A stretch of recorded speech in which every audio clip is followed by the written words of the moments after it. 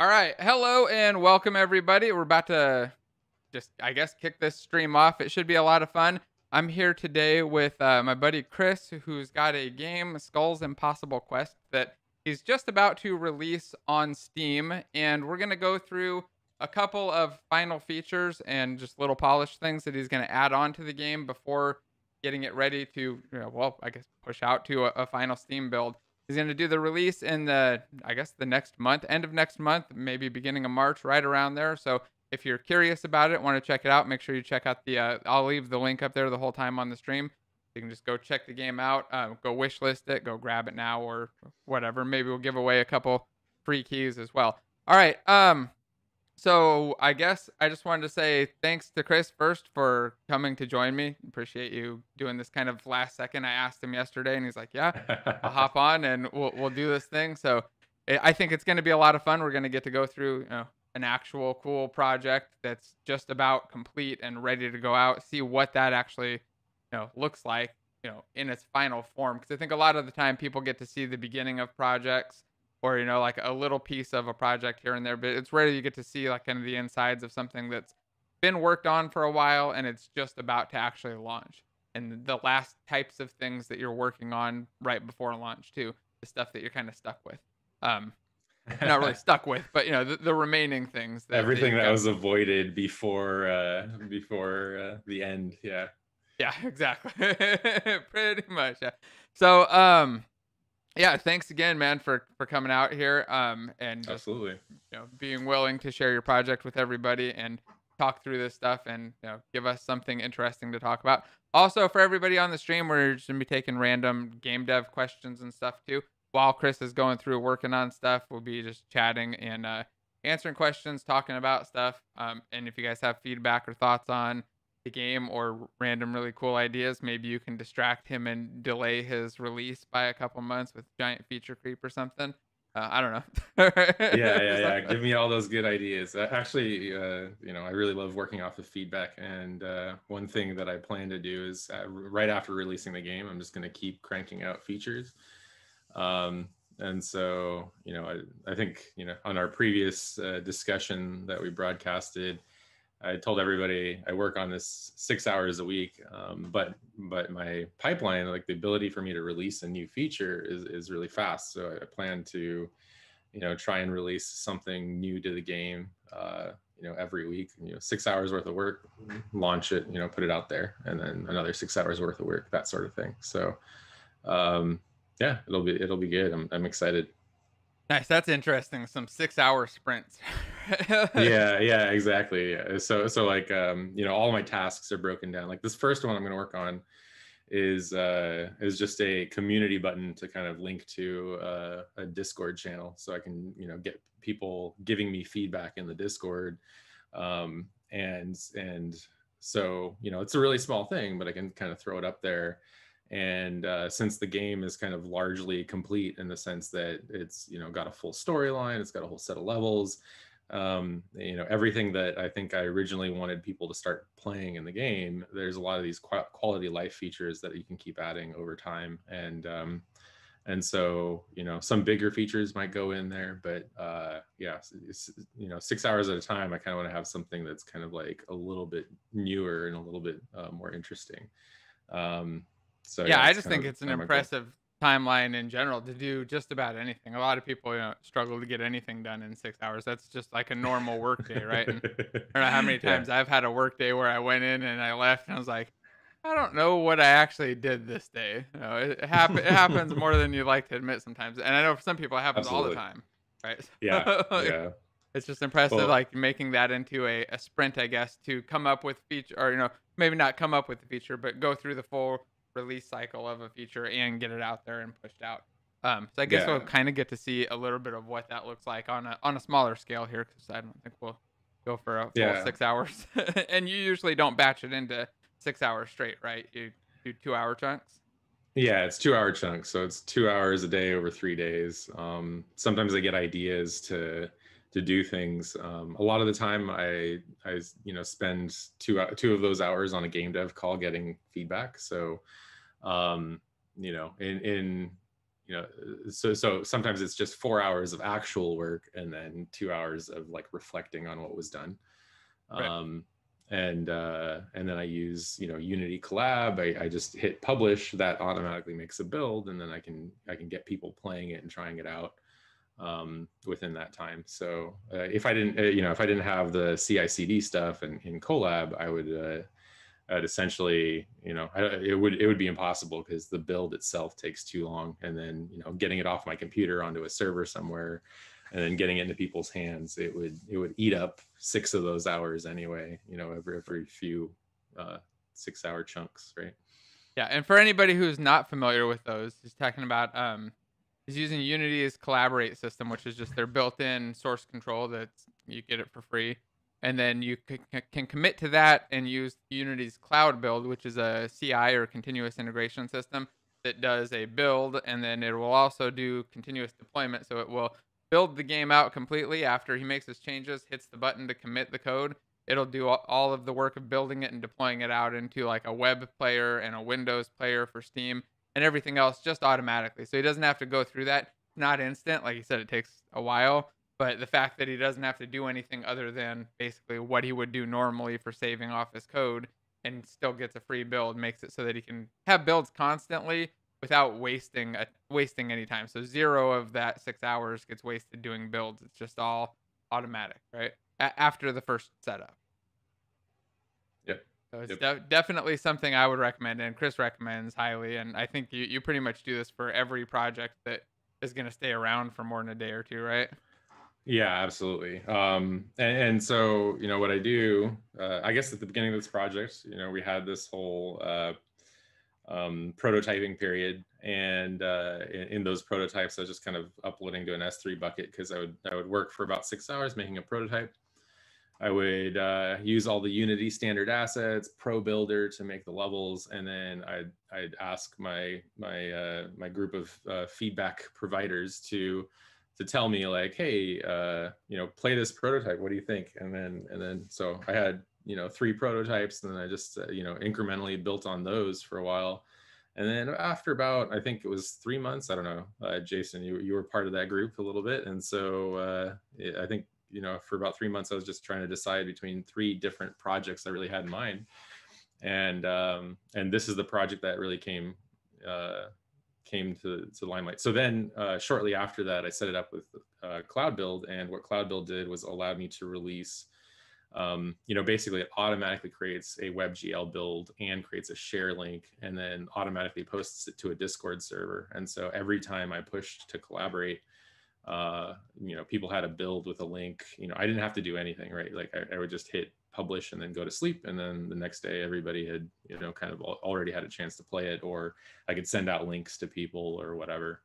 It's just kind of, you know, I had a friend say like, I know exactly when you're working on this because I always get a Discord notification when a build is ready, and so it's just kind of funny. Yeah, that's awesome. I really love it. It's just like I said, you get that time savings and everybody gets to see your stuff constantly. Like if you have to zip it up and build it and send it out to each person individually, it's just not going to happen. So setting up the automated thing saves you time and get your results. So I think it works out Yeah. well. Some people were asking questions about Cloud Build having a cost and Cloud Build versus Git. I don't. Last I checked, Cloud Build was still available on a free version. I don't know if they've changed it. You may have to go up to the plus one now, but Yeah, it I think was I'm on the paying. free, but they may have I think changed that now. I think I'm paying about $30 a month, but I think that was just for a number of the other features. But I think that there's a certain amount of time or something along those lines. But you should check the pricing, and because I know that there was like a free tier at one point. I don't know if it's still there or not, but in the $30 a month, it includes one build agent that's available all the time, and I think a whole lot of space. So you know, before I did Cloud Build, what I was doing was I had a free account on GitLab. And I actually, you know, Collaborate is a little weird in the sense that it kicks off a build every single, well, I mean, Git kicks off a build every single revision as well. But, you know, Collaborate, I still feel kind of weird about I guess, the history and rolling back and collaborate and things like that. So I actually commit to both Git and collaborate. And collaborate I use for the builds because and then all of the large assets work a lot better in collaborate than they do in Git. And so I keep code revisions and other smaller files in Git as well as collaborate. And collaborate's responsible for the build. But what's nice is my really large assets, the large files, they play a lot nicer in collaborate than they do in Git. Like Git has all this like delta compression stuff that it does before its upload. And what I found was stuff like large textures and sounds and everything like that were just like, I mean, it would create tons of problems in Git. And so, I found myself like debugging Git for hours on end at one point.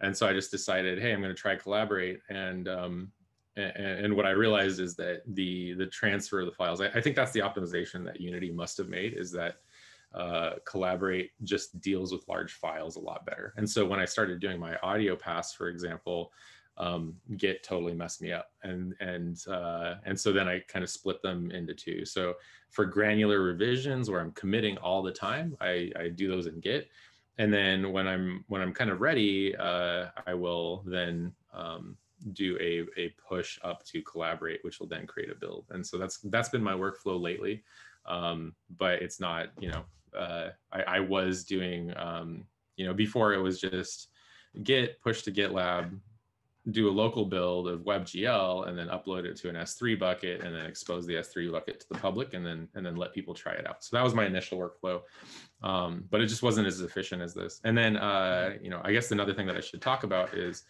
I have a Python script that will go to the Unity API. It pulls down the builds, and then that Python script also uses the Steam command line to then publish the build to Steam. And so in a single button click, I can have a build up on Steam and not have to think about anything. So what it does is it downloads it from Unity, unzips it to a folder. Then if you're familiar with the Steam deployment stuff, it has all the metadata for the Steam deployment. Then it runs the Steam command line, which then publishes it up to Steam. And then Steam has a manual step for releasing, which is to go in and just say publish. And then that's when when you're using that manual step, then you can, the build is already there for you. And so it goes real fast. And that's been super nice, because now while I'm working in Steam, after you pay the $100 or whatever to put a game up there, the workflow there is just run the Python script when you're ready to have your users see what you have. And so there's very little time I spend doing anything manually in that process. Yeah, that's really nice. And for anybody who's, I guess, never published something on Steam before, that process, like I said, it's pretty easy once you've got it set up. It's basically running that, and you just have to go over there and flip the build on, and then every one of your users just gets that automatic update, just like you get the your game updates in Steam. That's it. You don't have to really do anything to create the update. The Steam uploader just kind of figures out the delta for you automatically, uploads that, and creates the patch for you. It makes it really, really sweet. So you just there's just so little work. It was one of the easiest things. I remember when I first got to do it, I was like, this is way easier than it should be. Like I just run a little batch file, put two little lines of text in a batch or a text file, run a batch file, and it works. Suddenly I have a game on Steam. I was like, what the hell? This is, yeah. After going through everybody else's process and seeing that, I was pretty impressed. Right? Like, this was by far the fastest. I didn't have to go through some crappy web page that errored out and upload different files every time and fill in a bunch of forms for every upload and every version. Like, just hit a button and got the new version up there in like 5 minutes. I've got a new update to my game out. Nice and fast and instant. And yeah, you can just switch the versions. You can see all the different versions in there. So good stuff. So I don't know. You guys want to get started with a little bit of game dev stuff? If so, you want to just hit the thumbs up button real quick, and we'll kick off and maybe start adding in something to this game. Or maybe I don't know if you want to show, or maybe we'll add something and then show it. Like, what do you want to do? So for me, I'm gonna kind of add this button coming up, but I could give a tour through the project if people wanted to do that Let's too. start with the button first, and then go Yeah. through like a tour or something. So the button Okay, was going to sure. be a one to get everybody into Discord from the game so they can give feedback, get their changes put in, and whatever other Yeah. ideas and stuff they've got. Right? So yeah, you see my main menu right here. So the kind of a couple of the main things that are going on. I have the level select, and I have kind of these like camera transitions between areas, and showing different options, things like that. That's all using Cinemachine and everything. Hitting play takes you to the first level.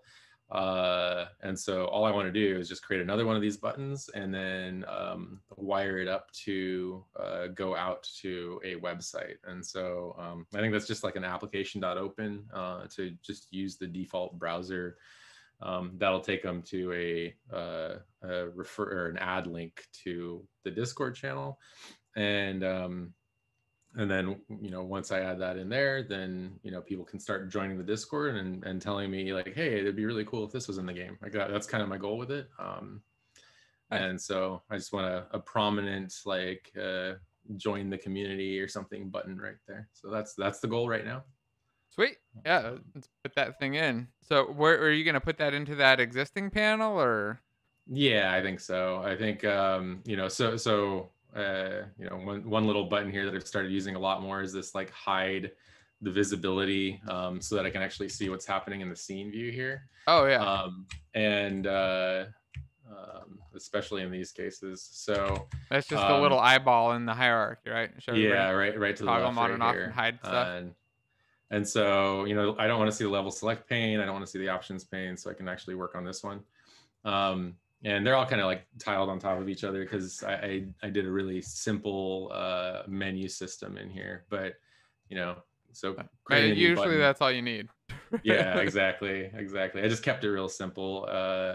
I have some of those like plugins or whatever to do other systems like that, but sometimes they just don't really work out for me, or not they don't work out for me, but they're a lot more work than necessary, I think is really what I'm trying to get at. Yeah. A lot of times So you just need a simple UI. yeah, exactly. Okay, so you just have these all positioned manually then? Yep. Okay. So actually that's a good point. I could just add a You could add a group, but it's just going to make it more complicated. You're going to have to move all the shit around and spend another 10 minutes relaying it out to get it perfect. For no benefit, because you're not going to add another one later. Like, it makes sense to add the group and the auto layout stuff if you're going to. Yeah, exactly. Yeah, now you would just. So anyway, I mean, this is what I was just planning on doing. Yeah. Is dropping one of these things in here, maybe checking the layout stuff in here, and just throwing it in there. Okay. There's a custom editor extension that I have that's really good for making sure layouts scale properly. Anchors to corners and corners to anchors. If you just Google that, you'll notice that my anchors here are all offset from the 4 points here. Yeah. And so this is a big quality life thing, and especially when I was working on mobile games, like all the different screen and form factors, it's surprising that Unity doesn't actually have this feature in Unity. So you saw the opposite effect there, where it brought it back to the anchors, right? Yeah. But that's not quite what I want. Instead, you want to move basically those triangles need to move up to where the dots are. Yeah, exactly. And actually that kind of messed everything up. So I'm going to undo that, and then I'm going to pick the other option this time. And so it'll be anchors to corners, and so it'll just drop it into the right place for each. And the anchors are, for anybody who's curious, those are the things that it uses to determine like how and where to stretch when you switch resolutions or play on a different device.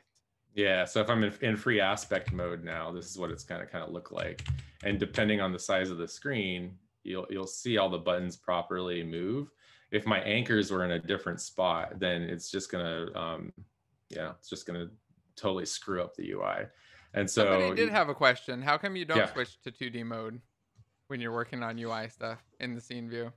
I don't, because there's sometimes. Yeah. It's just not. Yeah.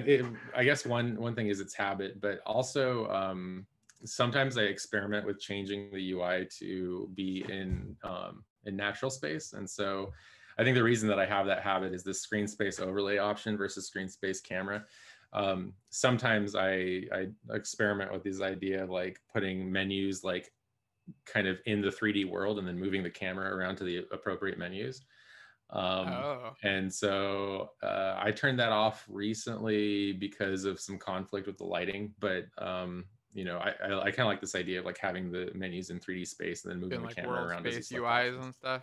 Yeah, You drop them exactly. out there and then move them. Oh, interesting. Okay. I'm just Um, curious too, because yeah. I have a habit of switching back and forth all the time, but I do have a couple issues with like the scale and focus all the time. Like I've Mhm. gotten really good with the mouse wheel, so I can just kind of flip back and Yeah. forth fast enough. But Unity has made me hone that skill. And so yeah, I just kind of like use the F key and kind of bounce in and out or whatever. Okay.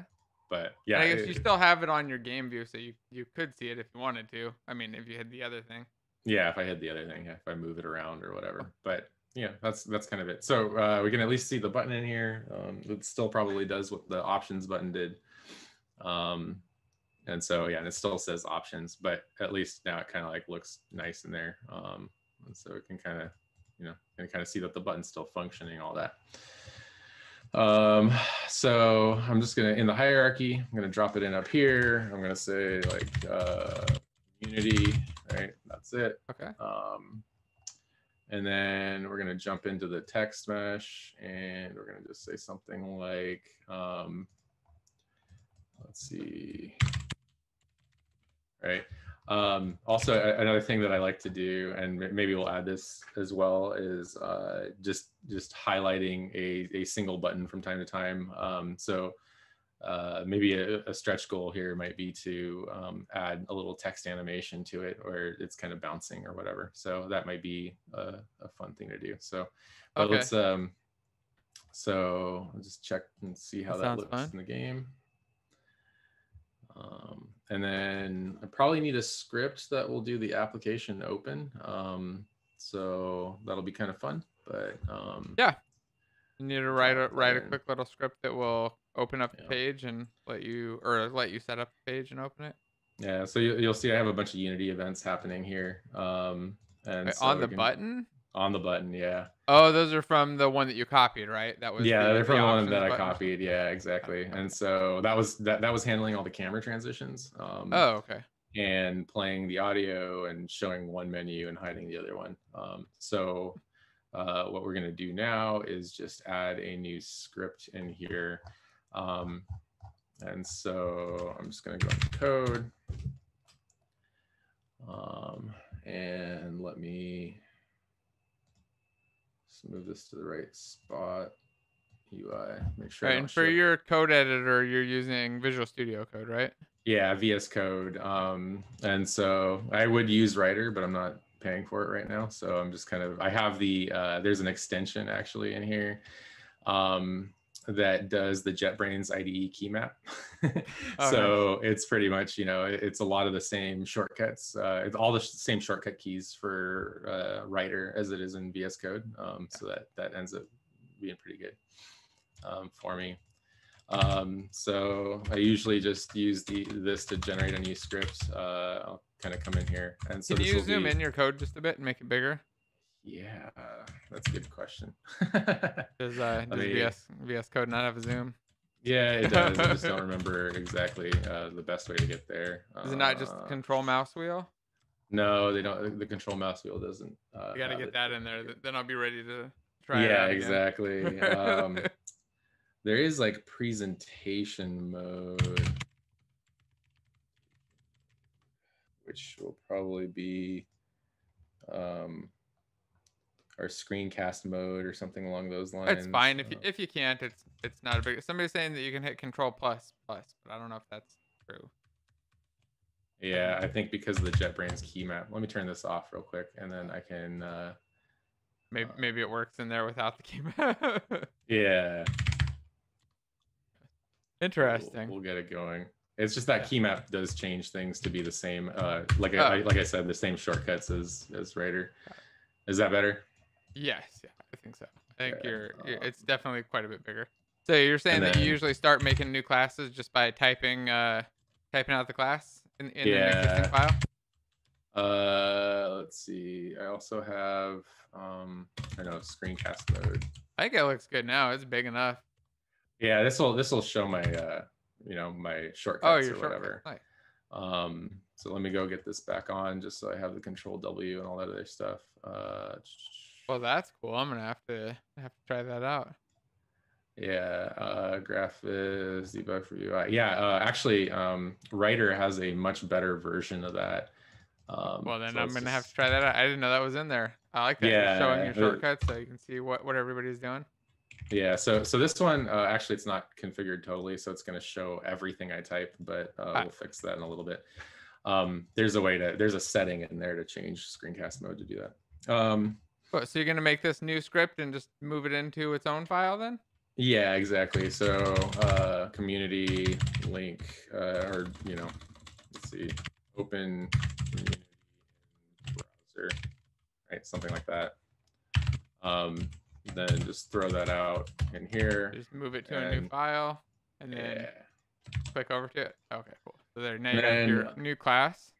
Yeah, so I mean, it's just really going to be a public function, void, and then open community link, something like that. Okay. Application dot open URL, and then we're going to just paste the link in. Let me go grab it. Oh, geez. Okay, so I need to go into Discord, add invite user. You got to figure out how to do that. Yeah, you make sure that you set up an invitation that doesn't expire in a day too. That's Oh, like the yeah, default that's a is good expires point. in Okay. 24 hours. And I don't know how Get rid many of times that. I've accidentally sent somebody one of those. Like, never expires. No limit to users. All right. So if you promise not to spam my Discord, everybody can join if you like. all right. Let's see. So I'm going to generate that new link. All right. This link will never expire. So there we go. Drop that in there. And yep. So that should There's just be about there, it. Chris. Yeah, exactly. You ready to unit test Scary for that? stuff. Yeah. Yeah, my next project will be completely unit tested. So those who know me, not unit testing is a little off brand, but that's okay. I don't know if there's much you can do to unit test a method that's calling one liner. That's call the method that's built in. Okay, so I'm going to do two things here. So I'm going to find my community script, right? Right, and so then you've added that onto the button, yeah, and then you can drag it up there and just assign it that way. Exactly. And so just there, and then open community link, and that'll just call that method whenever you click on it. And anybody that's curious, you can do it like in code too. I'm sure some people are freaking out wondering why it's not registered in code, but like you could do it from the open community browser script if you wanted to get a reference to that button and hook up the entire thing that way too. But I think that the way that Chris has his entire UI set up is with the button on clicks kind of showing what they do when you click on them, right? And it makes sense to stick with that pattern throughout the whole thing because mixing and matching it gets really, really, really confusing. You're like, why does this thing work and this one doesn't? And realize that part of it's in code and part's not. Yeah. So the reason for that, I really like the events, especially for transitions and animations and other things like that. So, I think if it's something where I want to play an animation later, and I just want to kind of be in like game designer mode or adding juice or whatever to it, it's going to be pretty, it's going to be different, right? Like I can keep my mind out of code while I'm doing animations and things like that. And so I see a number of people joining the Discord now. Nice. So yeah, that's kind of where it's at. So we're kind of this is essentially working now. Maybe the way that I'd expect. Try it out. Did you hit play and yeah. So it brought up this invite link, and so people went to that URL. I'm already in there, so kick that guy out. Yeah, exactly. Cool. So one feature down. That was the easiest feature ever. Do you want to just are you gonna commit that now and do a build, or what do you do after this, or what would your Yeah, normal yeah. process So, be? so my normal process, right, is just to head in here. You'll notice that I have like a bunch of other things that had occurred. I'm just going to add it all. Some of this stuff is Okay. automatic, like my version text. It automatically updates my version every time the code builds in Unity. Okay.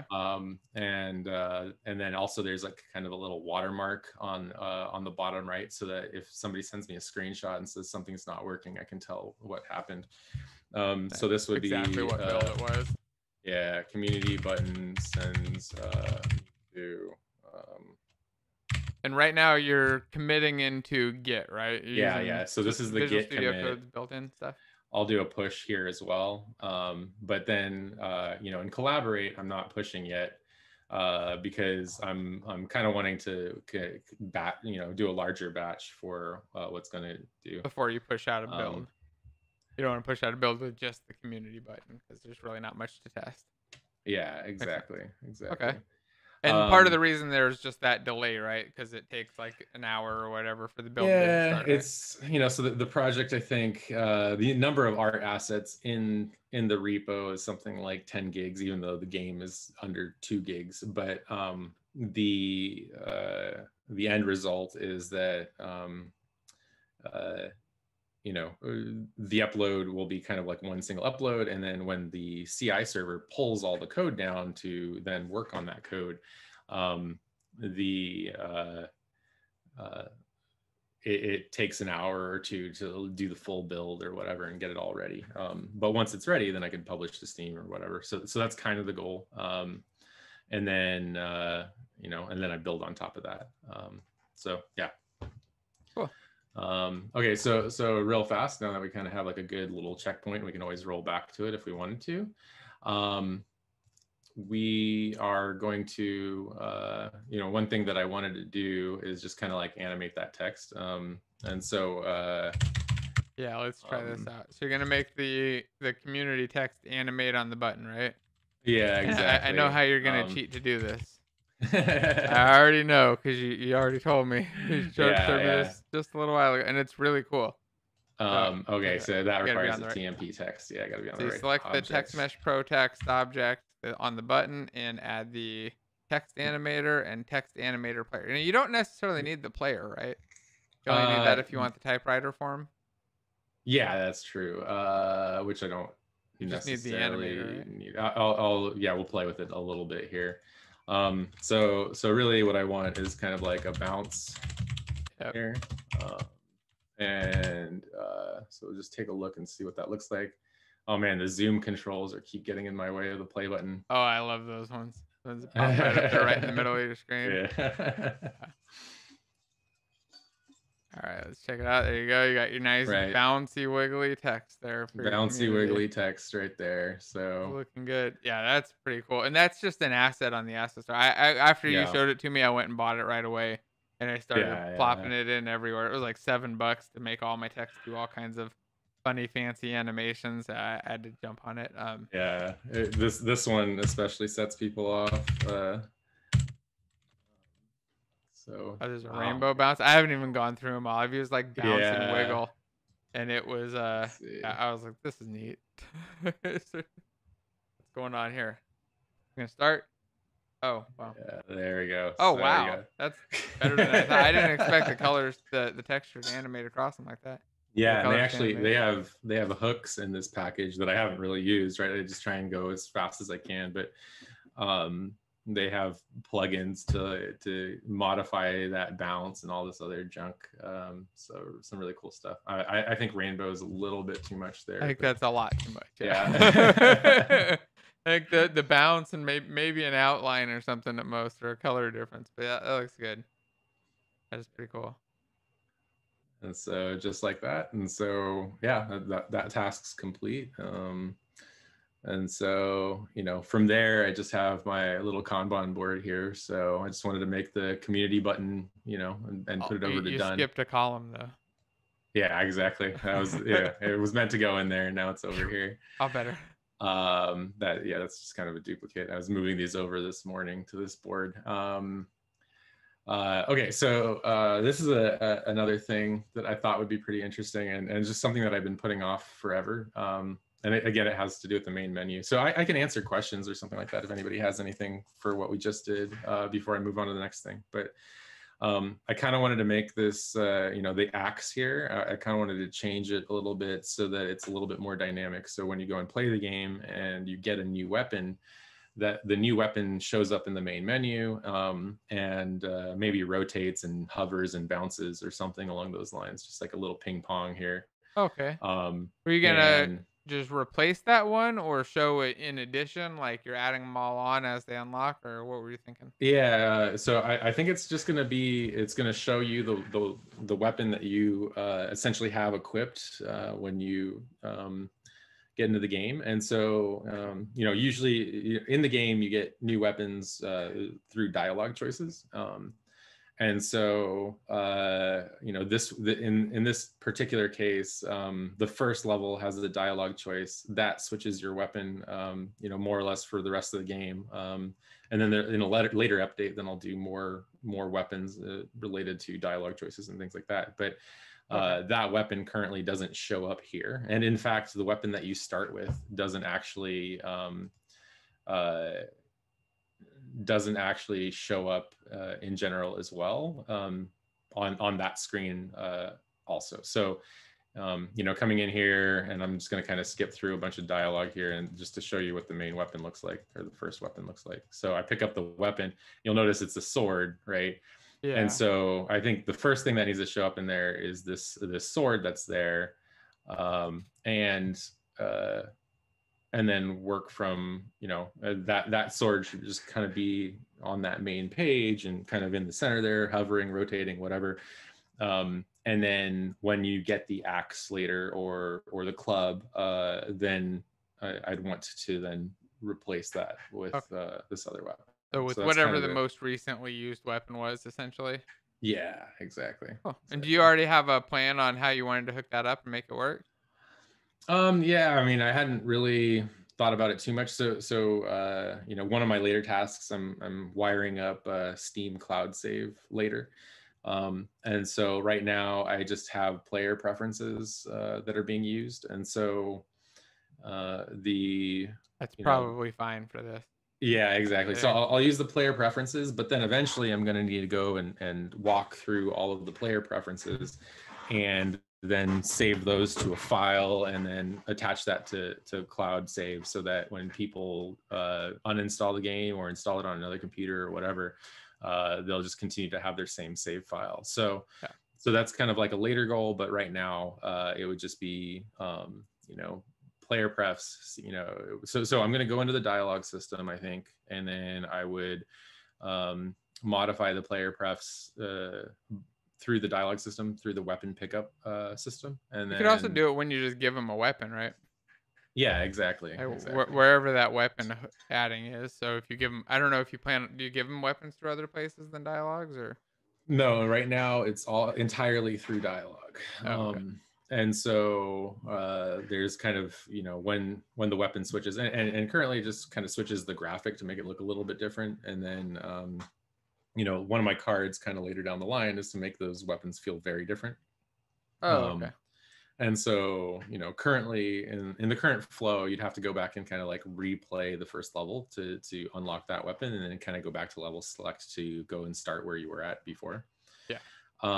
But so if you didn't like your choice, you can always go back and change it by replaying the first level.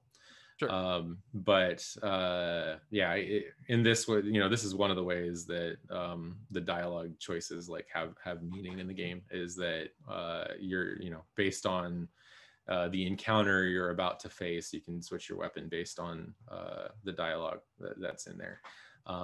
And there's also some pretty good puns that come out as soon as you select your weapon. So yeah, so the system that attaches your weapon or hooks up your weapon is going to need to understand which weapon to use and things like that. So Cool. um, I think the we should hook it implementation, up. yeah, Just sounds good. start coding it, put it in there, and see what that looks like. See kind of what that existing weapon looks like. Somebody was asking, by the way, if Yeah. you have an art team. And I know you don't, but if you want to just, while you're pulling Yeah. up your code, just explain how you've been managing to get all the art and get, full art for a full game that you're about to release. Yeah, so I've spent very little money or time. Like, so all this artwork came from most of this artwork came from BitGem, which is kind of like they sell hand painted assets and things like that. And so early on, I said, so I have a full-time job that's not game development. And so early on, I just said, I want to be able to spend 6 hours a week in order to build a game, and I want to move as fast as possible. So all of this artwork is stuff that's either been purchased off the asset store or purchased through BitGem or other locations. And so usually through sales and things like that. So I think I've spent maybe less than $1,000 kind of like putting everything together, as far as, it's probably less than $500 actually, to get all of the artwork and assets in here. And then a lot of it is just like wiring up the animation systems and then creating mechanics. So like, I'm a very technical person, and I really love creating game mechanics. And so that's why the mechanic in this game I feel like is so unique, is just because I had an idea one day to say like, let's make a physics-based hack and slash, and I haven't seen that too often anywhere. So it was just kind of this idea of a new mechanic and then building mechanics, and so that's what I wanted to do. I wanted to buy a bunch of artwork that looked like it belonged together, and then put together something that is fun and mechanics driven.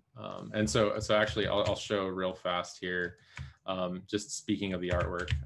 And so I didn't really do a lot of the level design. I used Dungeon Architect to do that. So the levels are generated. You can kind of see that from the overhead here.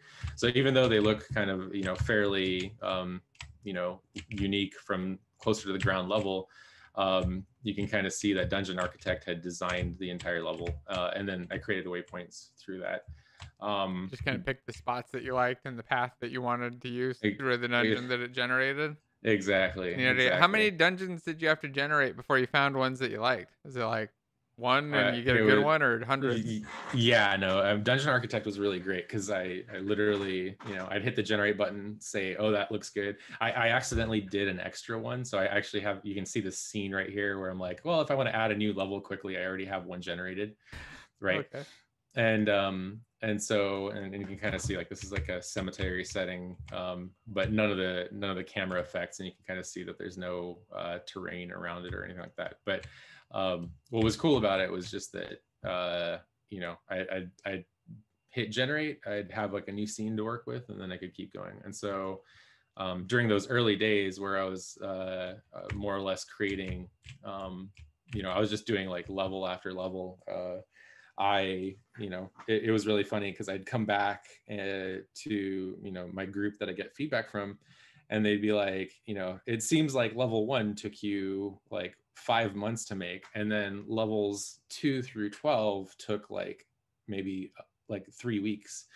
And it was really funny. Yeah, so like all I did in the very beginning was Jason, it was you who recommended to me that I hand build the first level, and then after I did that, and you can kind of see that the design of the first level is a little bit more I guess organic in a way.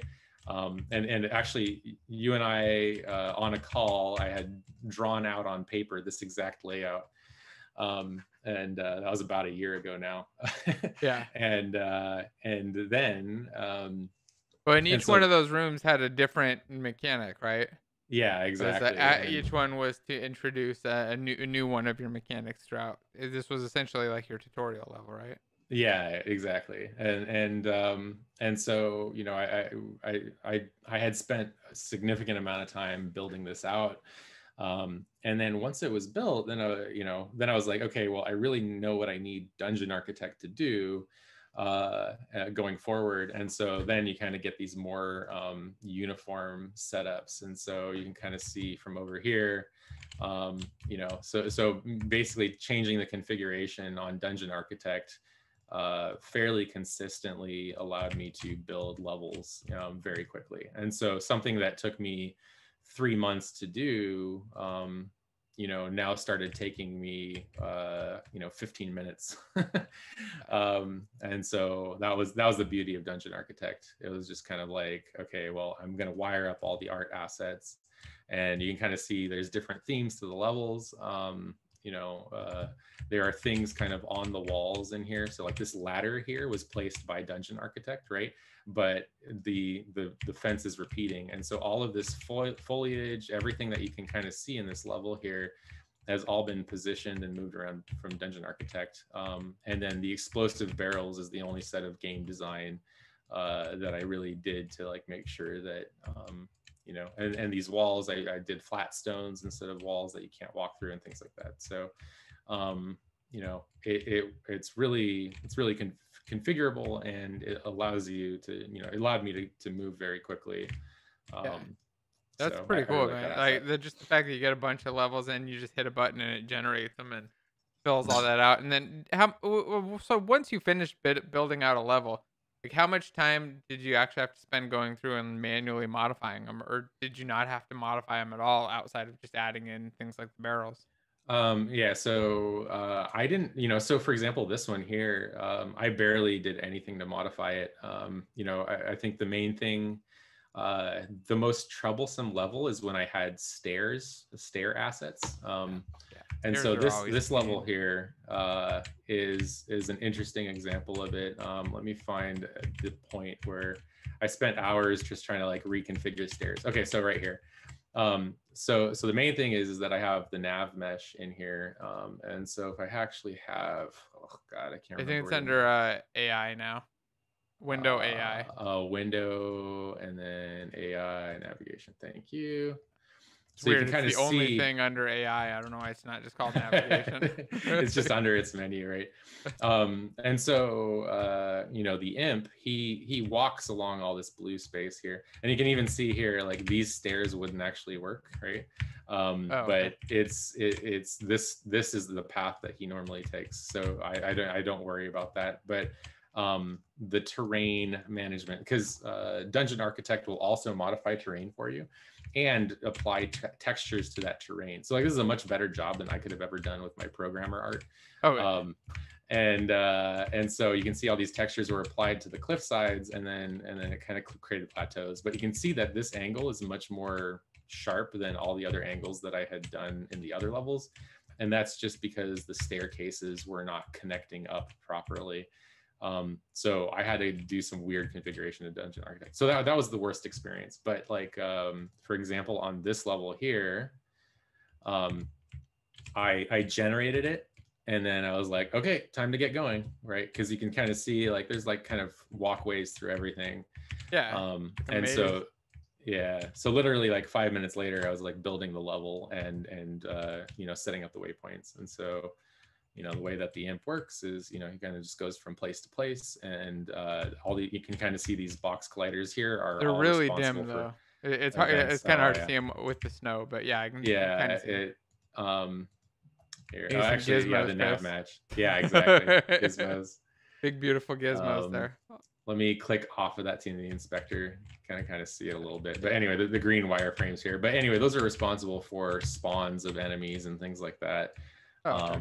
And so, So you when know, they go into that room, yeah. I assume is it just like a trigger enter or something that's happening?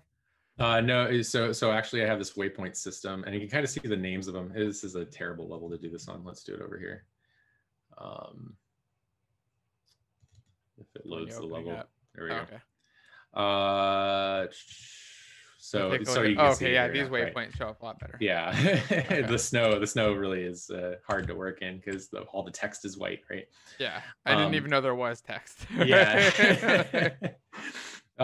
So this is what's cool, right? Like, so you have like the story points and the room fights, Okay. And so it's a waypoint system. So it's kind of like on rails, right? Because the main piece of the game that I really want people to pay attention to is the kind of the physics-based combat system and the dialogue choices, right? And so I don't really want people kind of like wondering or working about exploration. And I have this idea for maybe in the future adding asymmetric multiplayer to the game. So somebody can play as the imp and walk around, and somebody plays as the sword, and they work together to do different things. The imp would solve puzzles and stuff like that. So like that's kind of like distant future vision. But for now, the imp is kind of just controlled by the computer. He has his own AI, and your responsibility is to protect him for various story-driven reasons. Like a permanent escort quest, right? Yeah, exactly. It's a permanent escort quest. And you'll even see like my first level is named escort in the I went through a lot of ideas around this, but the kind of the idea is like this first waypoint here is where he spawns, and then you can kind of walk out and go to the next waypoint, and then there's a hallway fight, right? And what's pretty cool about this is, again, I have the Unity events here because all of these are pretty unique. So it basically says, okay, the escort's going to wait. Enemies are going to spawn.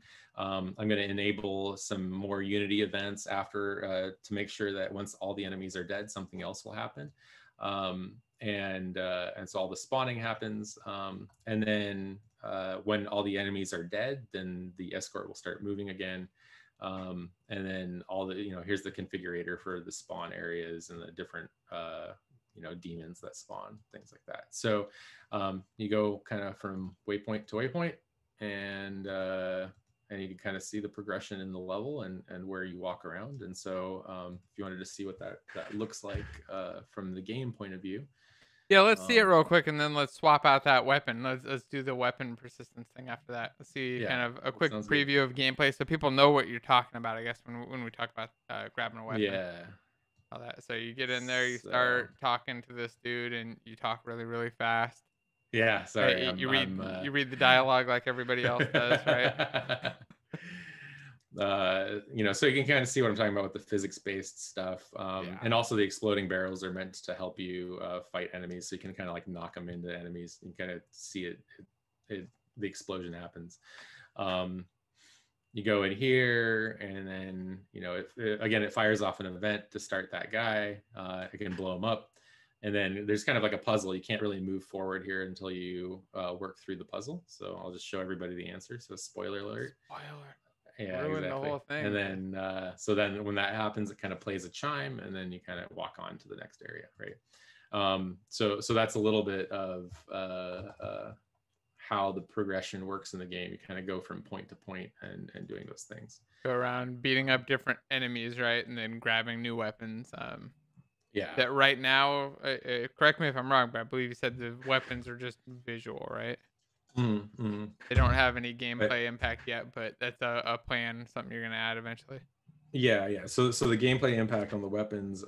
So there's going to be new physics sort of systems, and I'm sure that you remember, Jason, from the earlier prototypes I had kind of like nunchucks and things like that, like multi-bone different ideas. Physics objects spinning around, right? And so like having like a whip and other things, and so that'll come into the game as things go, and so and I want to do that kind of after the release. I have a plan to just kind of keep iterating on the game and just have this be something that I just continuously work on, continuously develop, and keep adding features to.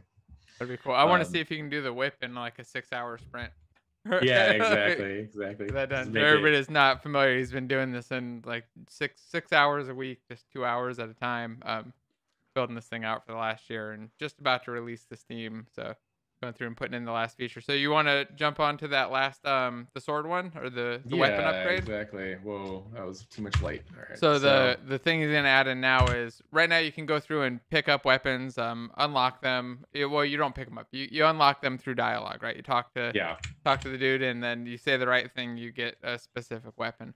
And now you can make it so that whatever weapon you have essentially the last weapon that you've gotten is the same weapon that you start with again, and the weapon that shows up in the UI, or just the weapon that shows up in the menu? Yeah, so what I want to do is the weapon that I start with and the weapon that shows up in the menu, in the main menu, should be the last weapon that you acquired. When you go to another level, then you can use that. And so And if there'll you kind of be stop and this. replay, you'll still have that same weapon, right? Yeah, Okay. exactly. And right now, you get that weapon in the very beginning, and then you never see it again after the first level. And so it's just something that I've been meaning to put in, and then do more with throughout the game. And so it's I think it sounds fun. So yeah, let's yeah. get started with that and just talk about questions and stuff along the way too. Yeah. If anybody has any questions, for sure, I can talk about that They're too. definitely Um, questions, but I think they're definitely bigger than this about how you structure things and stuff. But I don't want to get too distracted, so we'll jump over to those in a little bit on just like general project structure and architecture stuff. So if you want to see those, just hang around for a little while, and we'll jump on that stuff in just a few to go yeah, through sounds great. some adding another feature. I feel like we went like half an hour without adding any new commits, so knock something out real quick. Yeah. Okay. So we have this, kind of the weapon choice, the dialogue weapon choice right here. Okay. And so this thing is inside the dialogue manager. And that's a waypoint, right? I saw it had a waypoint component on it. Yeah, So exactly. you get So into that those, waypoint. yeah, you get into that waypoint, and then it kicks off a dialogue. And then that's just before this next encounter here. And so that dialogue, then you have a conversation, you go back and forth between the skull and the imp. And one inside that dialogue, then the dialogue manager is now kind of responsible for kicking off transitions of to different weapons and things like that. Okay, so when the dialogue pops up, it looks like you got three objects that appear. That you have the select weapon, club, sword, and axe down there underneath Yeah, the exactly. thing. So Yes, are right those here. just objects that they're clicking on then to do their selection? No, so in the dialogue. So let me show the Inky script, because I think that will Okay. be a good way to go. So the way that we do the dialogue is through Inkle or Inky. I can't remember. So this is a language based on being able to do dialogues, right? And so you can kind of see dialogues for the entire system. And so the the main thing is, let me see. So I need to be in the escort file, and then we would be able to see the select weapon encounter, weapon choice right here. Okay, so you've got a weapon choice Um, section. This is like a chapter of your dialogue that you're just jumping to, right? yeah, So they walk exactly. in, and then the dialogue system runs through this, says jump to the weapon choice, and then asks for what to do. And then you just kind of respond to that, right? I've used this a little bit in Unity. It's really simple to set up. You basically write out the stuff, tell it to play the story, and it will play the story. They can Yeah. click on things, and it's pretty easy to get working with, though. If you're curious. And you can see my text animations that happen inside the dialogue and things along those lines. So, Okay. and I can play through this to kind of get us to this point. But this select weapon sword, these tags will end up running code. That code would then attach the appropriate weapon to it.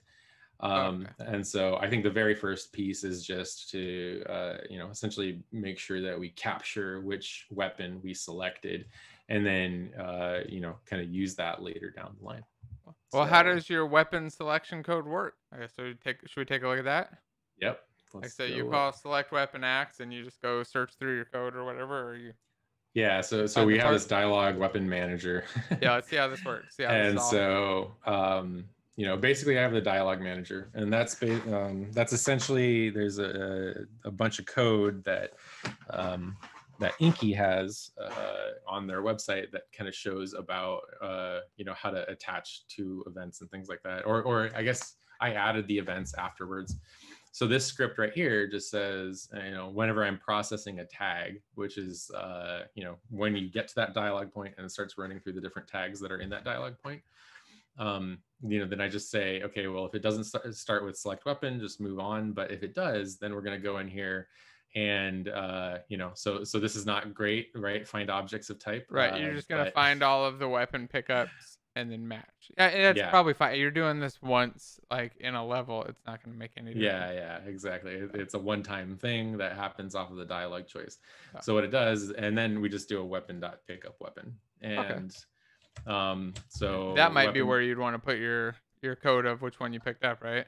yeah, In your exactly. pickup weapon. And so like before this stream, I did not look at any of this code. I just said, oh, I need to do this. So now Okay. I'm just trying to, No, that makes I have sense. to So remember. somewhere in your pickup weapon, you probably just want to cache off what that weapon was, and then in your start or going into your menu, you want to read that and make that the main weapon, right?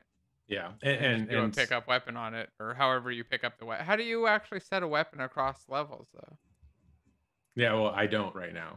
Ah, okay, because your And weapons so only exist in that scene. yeah, exactly. Got it. Okay. Exactly.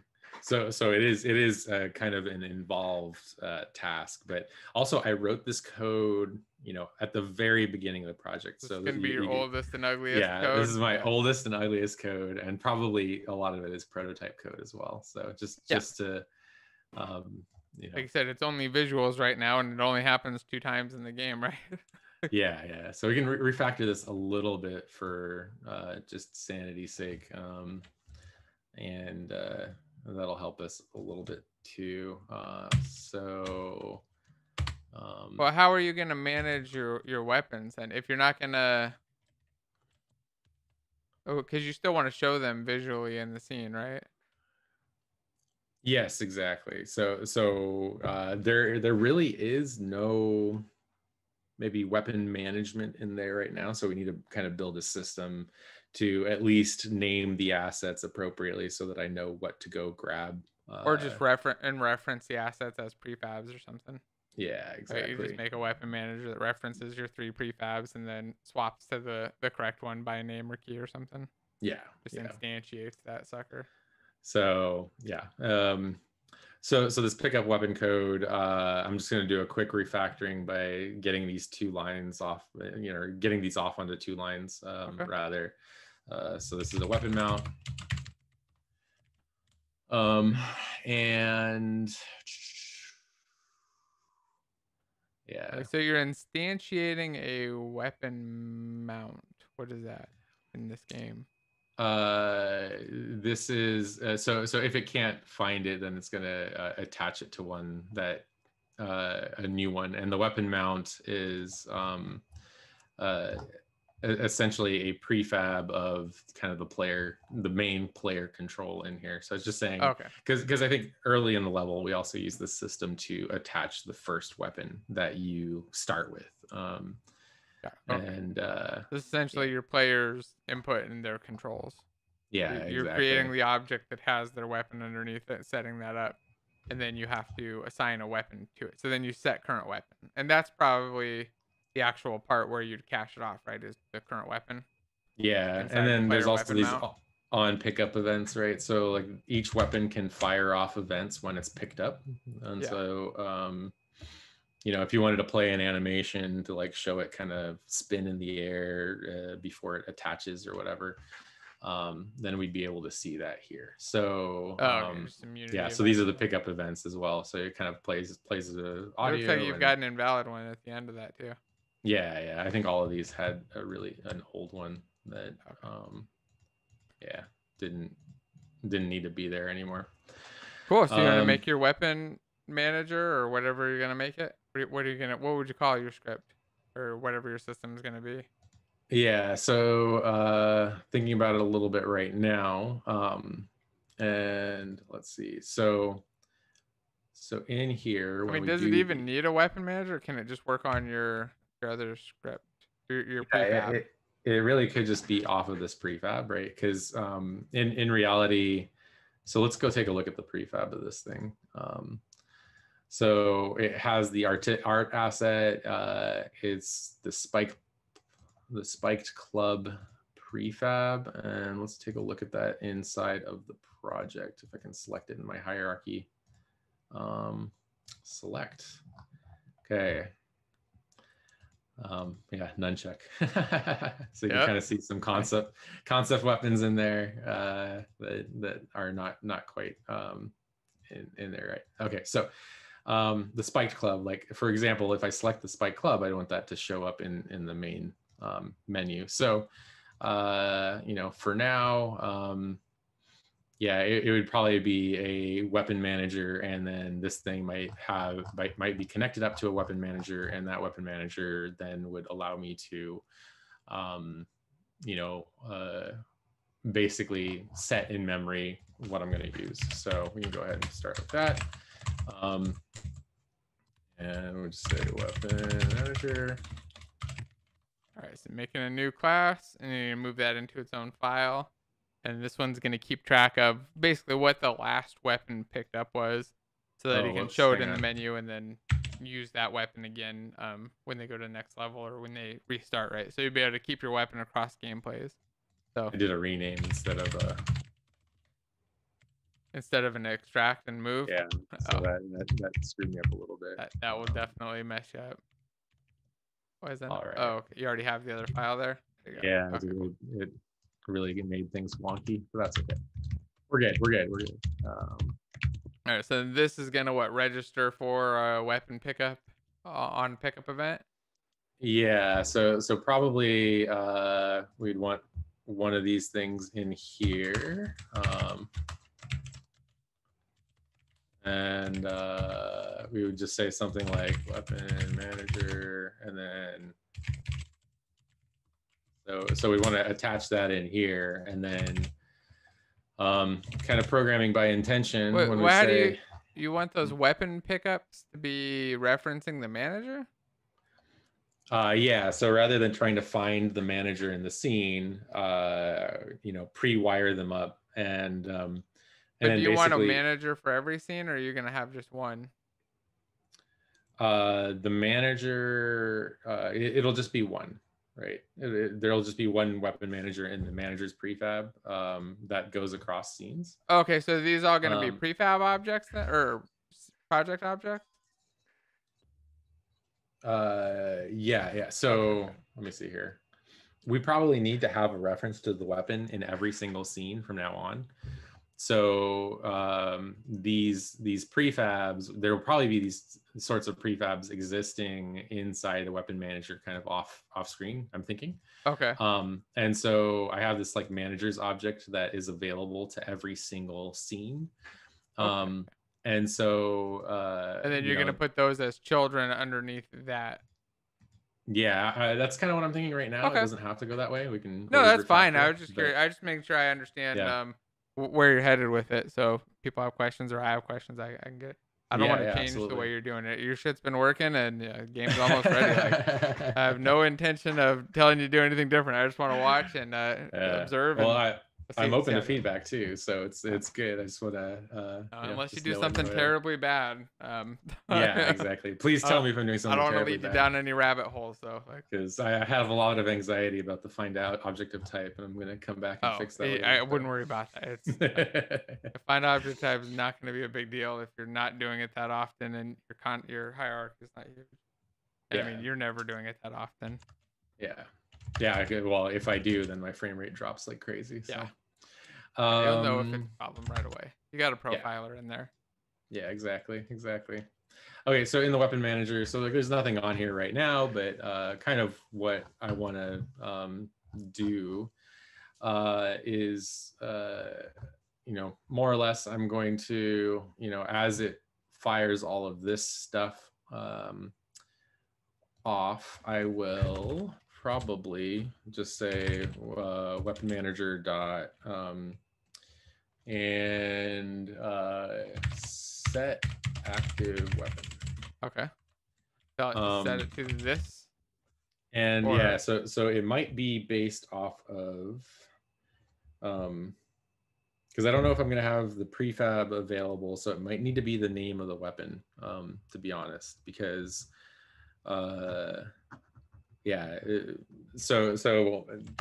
currently the Inky script references these weapons by name, like the select weapon club, select weapon sword, select weapon axe. So I probably want this name, and then I want to rename my prefabs to match these as well. Okay.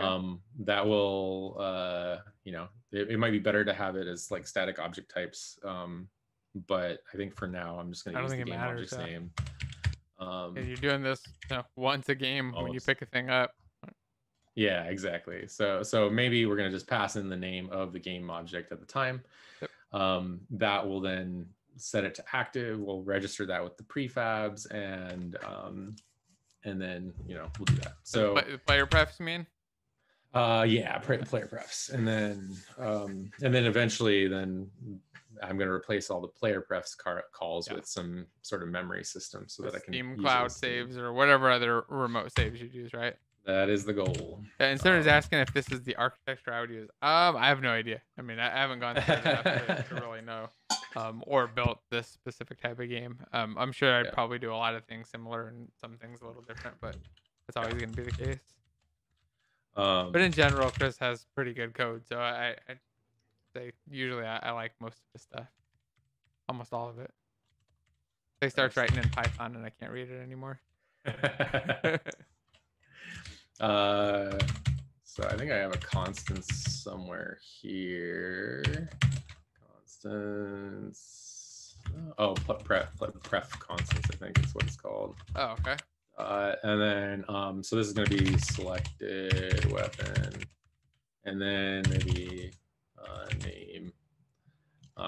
So that'll at least just say let's so the idea would be in the weapon manager, we're going to fire off the select weapon based off of the name of the preference that we would use, and then that way it'll match up with the dialogue system, which is also using these tags to reference them by name. So the name's important. It's kind of weird that Unity's managing most of this stuff rather than classes are because I guess the other option would be to make a script that's called club, right, or weapon club or something like that, and that club would then be used to reference it, but you'd still have to find an object of type or something. Or you could reference the like a scriptable object or something, or a prefab or something. It would probably be a better way than making a separate class for each one of those two, assuming that they don't do any different behavior and you're just using the class as kind of a tag, making them scriptable objects or something work. But I think that this works too, because I mean, really all you're doing here is setting up a way that you can have some design data, and your design data shouldn't usually be in code. So I think that like if name is the best thing you've got available, then use it. Like you've got when you have a million things and you're using the name, it's a nightmare, or even 100. But when you've got 3 or 5, like cares. Like, exactly. Anything else is just gonna make it more complicated. And also we need to save this as a string in the player prefs anyway, unless we had like an ID that's an integer. So you would have to capture it off as something else anyway, and then map it back to the object. So I think just using the name is probably the simplest. Generally, the thing I don't like using the name for is like just random game objects that I'm referencing in the scene. But these are not random objects like UI named objects and stuff. Those are the ones that get renamed and people mess with, and it gets to be a nightmare. But like, you're not going to go in and rename your weapons that have a naming structure accidentally. Or you might rename the close button to button close and not think about it really that you just broke all your code or something. So we should be able to see that, test this real fast by saying weapon tag here, right? Yep. That would just print it out, and then we should be able to see that pretty fast. That would happen inside the weapon manager, so we got to wire up that weapon manager. And then were you just going to do like when that weapon manager enables, you're going to turn on the other one, or at some point in the game you're going to do it, or I don't know exactly. what your timing looks like. If you remember the very first waypoint, you have a dialogue fire before you pick up a weapon. And so we're going to need to insert ourselves into that process. And so that's likely where we're going to look next. But a few things that we need to do is in this prefab of managers, we're going to have to put in a weapon manager as well. And add a weapon manager script. Whoa, it just popped off the other screen. That's weird. Oh, you put an S in your weapon. There you go. Pluralized it. Ruined the whole thing. Exactly. And then, so we have that at least. That thing then will need to be tacked on to all of these. Okay. You select them all and then drag it in. Yep. Weapon manager. Okay. And then I kind of want this to be able to be, so this fix stuff button is very descriptive. Yeah, exactly. Fix stuff is any of these like missing references. I want to go back out and then grab them and then drop them into the invalidated object. Oh, okay. So is then, this basically like your version of onValidate? It's so onValidate. So I want to invalidate the game object. And I can't remember exactly how to do that, but or no, it's the prefab object I need to invalidate. But basically what I want is the Unity editor. I don't want to have to go and click and drag stuff into place all the time. Yeah. And so I want to have it, I want the scene to be invalidated so that I can wire up these components. And so, just like the music manager here, which I'm going to go and find the weapon manager and wire it up, and then that way I don't have to like go clicking and dragging everywhere and trying to find all that stuff. Yeah. This also says the yeah, I just normally do it in the onValidate method so that I don't have to click a button. I guess if you want control over it, it makes sense.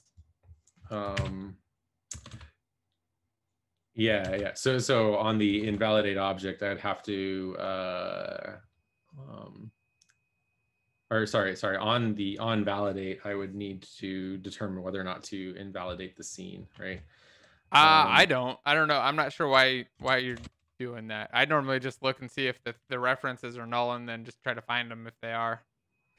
It won't save your scene then. It won't save it to the scene then. Oh, no, it'll save when you save your scene, though. I have a habit of constantly hitting Control S, so it's never been an issue. I don't know. I think it disappears. But no, anyway, it'll save off. If you do it in onValidate and then you click on the object and click off of it again and save it, or even do a build or anything, it'll run that validate on it. We're gonna try it. But you probably don't want to return, right? You want to just do if they're null, then find them because you got multiple. Yeah. We gotta actually. If it's null. Oh yeah, that's probably why the other one wasn't working. Oh yeah, if it was null, bounce. Yep, you're right.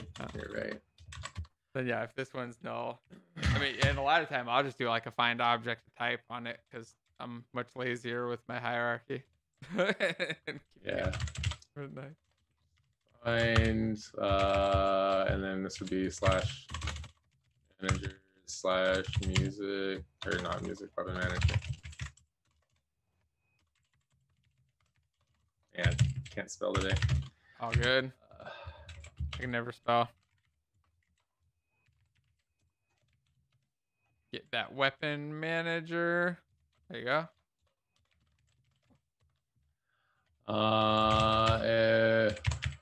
And if it's null, you just log it out.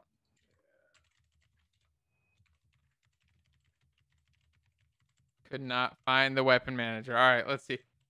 Are you gonna switch this to an onValidate real quick and try it out? Yeah. If that does what you expect it to do. It should also do the validate on play. So as soon as you hit play, if it's not filled in, it should fill it in. Like that.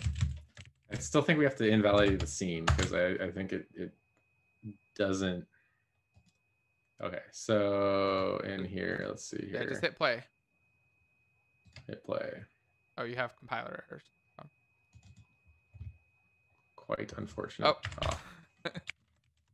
Couldn't see past the presentation mode. I should be scrolling it around.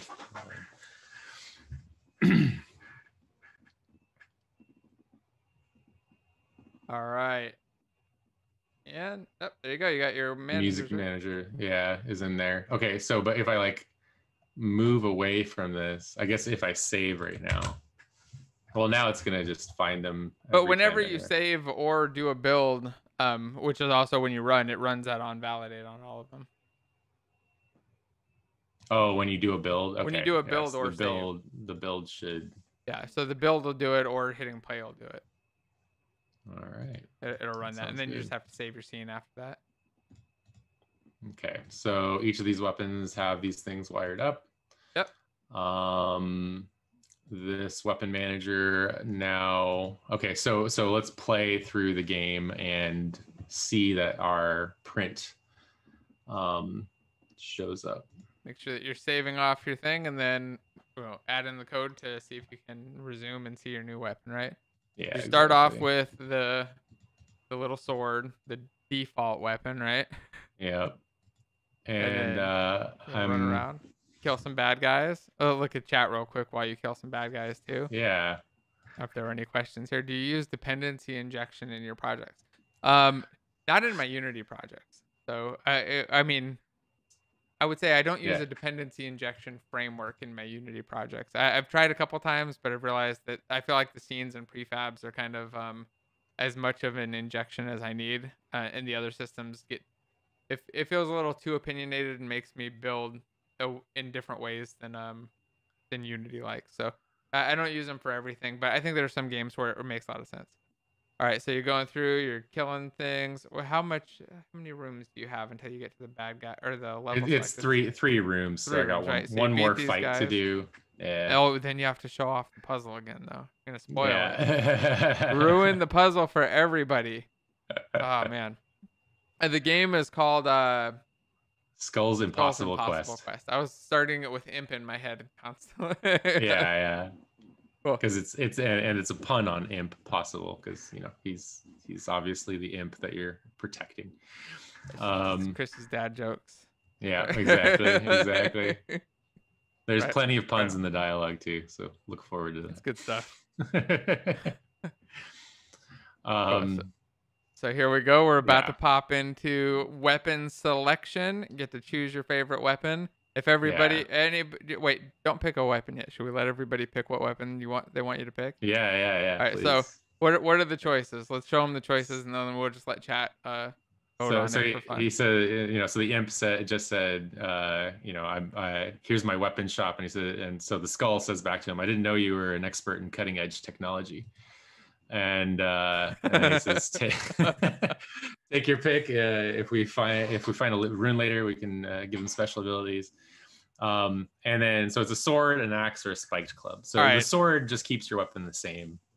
So pick an axe or a spike club, everybody in chat. Just whichever one you guys want. So far, I see a couple votes per club, but give everybody like 20 seconds to pick which one they want. And right now, they act the same, right? It's just visually different, and then adding in some functional differences pretty soon. Yeah. So chat is extremely active with like 4 people there. No, I'm kidding. I'm sure people will start chatting in there in a second. So it looks like oh man, it's getting even now. Oh, the axe is in the lead. The bat, the gun. Did you put a gun in there? No gun yet. Sorry. Damn, Chris. All right, so it looks like the axe is slightly. I don't know, man. This is why I needed my voting thing set up and working. Yeah. Yeah, I don't know. Which one? What is it? Club axe. Come on. Club axe. Let's go. So you saw the axe in the main menu. Okay, we'll take the club. Plug. Yeah. It was too even. It wasn't said enough. Oh, axe won, and then we picked the club. Yeah. So we could do the axe next.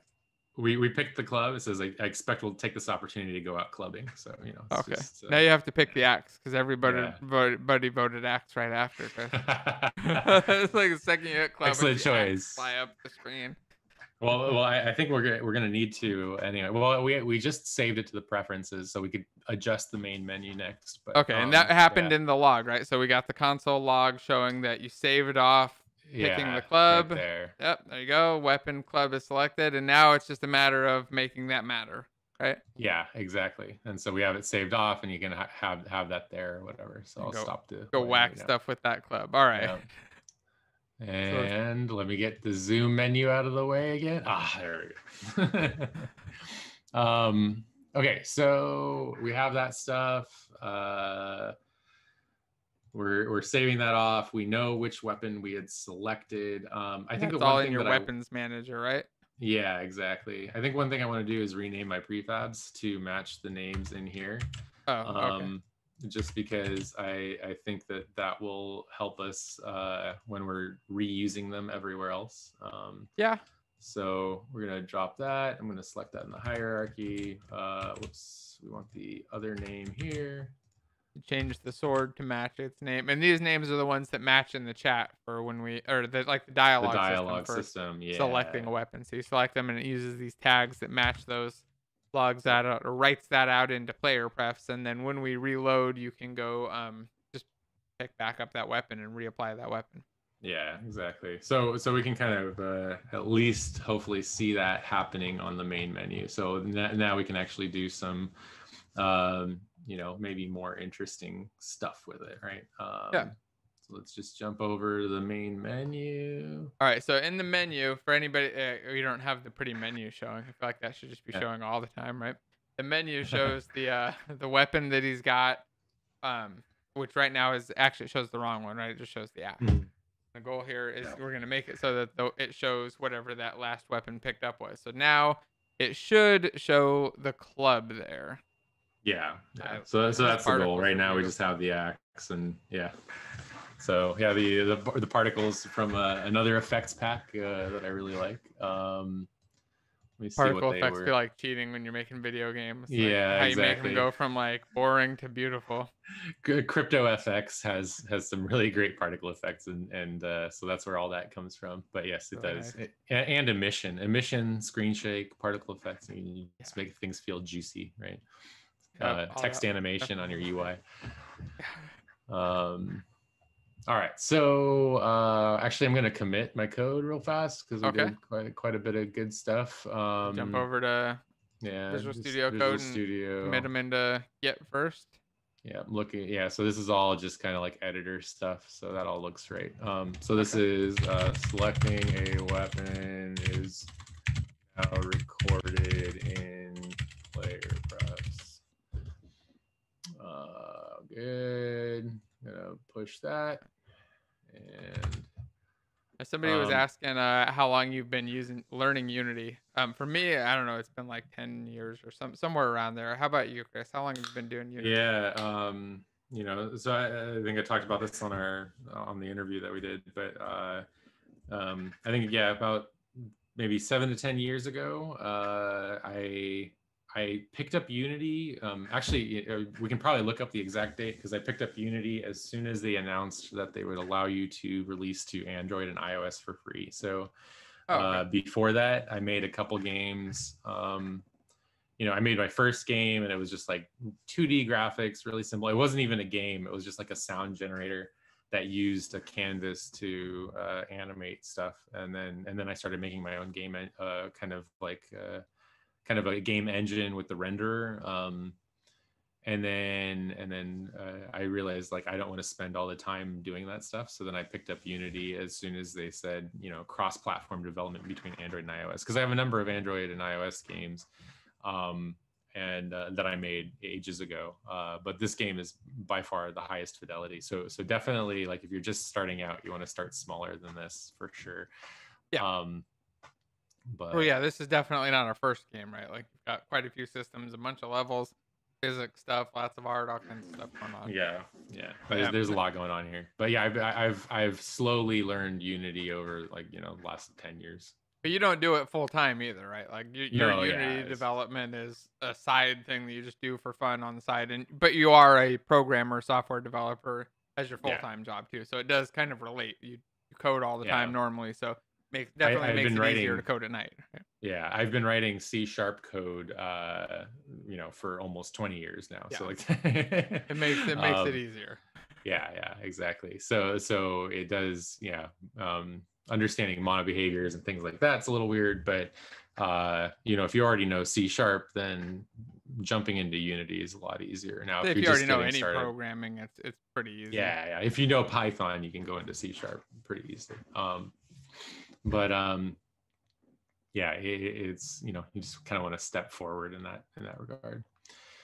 Okay, so we got some managers in here, but it's not the same set of managers. So we will need to, we'll probably just recreate this, probably not use a prefab for it. Oh, you're gonna recreate the weapon manager?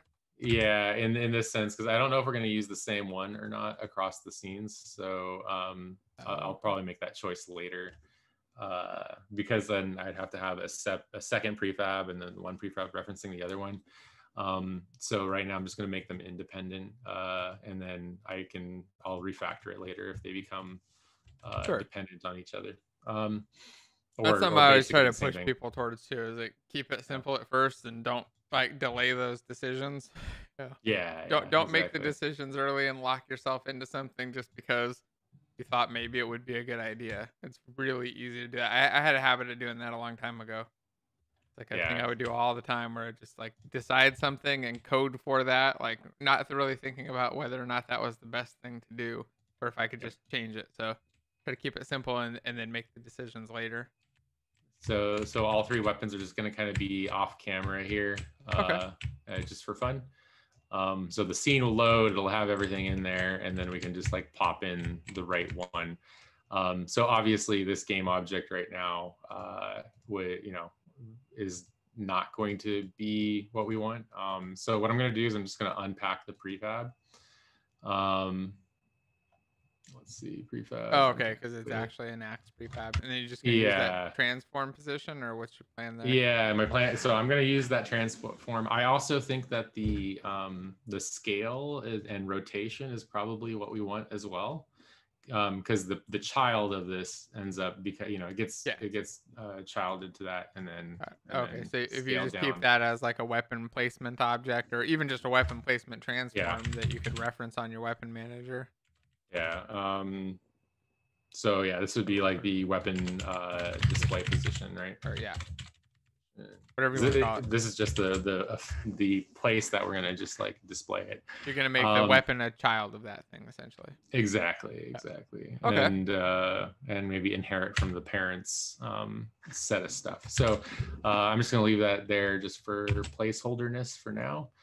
Um, and we would yeah, so the weapon manager, um so that thing is probably going to have a uh something that references the weapon manager in order to maybe go and request the prefab that it wants to have in that position.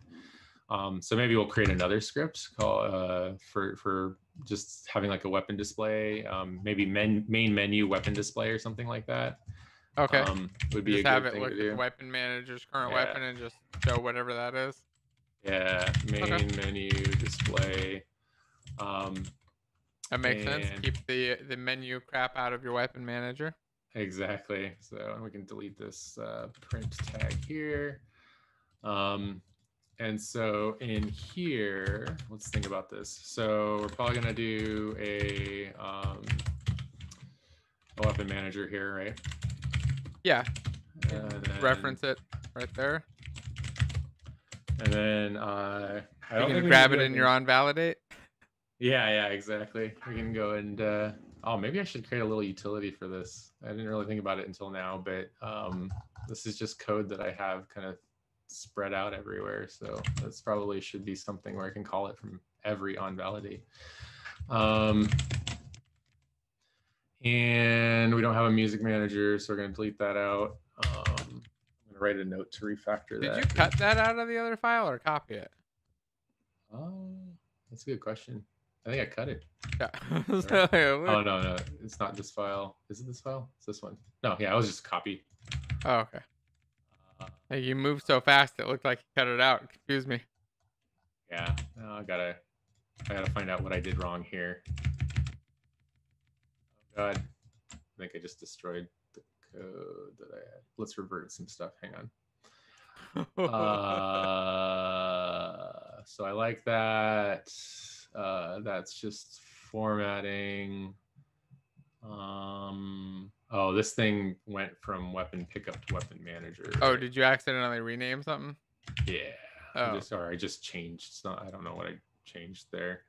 okay. This button doesn't need to be in here either. Okay, I think we're okay. All right. Let's close all this stuff. Actually, just close all, and then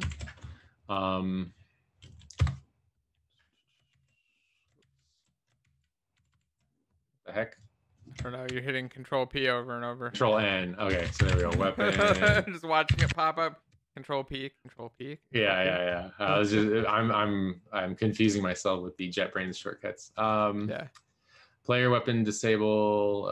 No, that's not what I wanted. You want the display dialog, the weapon display thing. Weapon display. There it is. Main menu. Weapon main menu display. So in this, you're caching the weapon manager, and then in whatever your update or whatever other method you want to grab the weapon. Actually, you probably just want to get it right at the beginning, huh? Yeah. Because you're gonna load this. Oh, you're gonna load it in here. I just need to grab the last selected weapon, and then I need to switch the prefab that's being displayed in the main menu to that last selected weapon. Okay. And so I think that's probably all we want.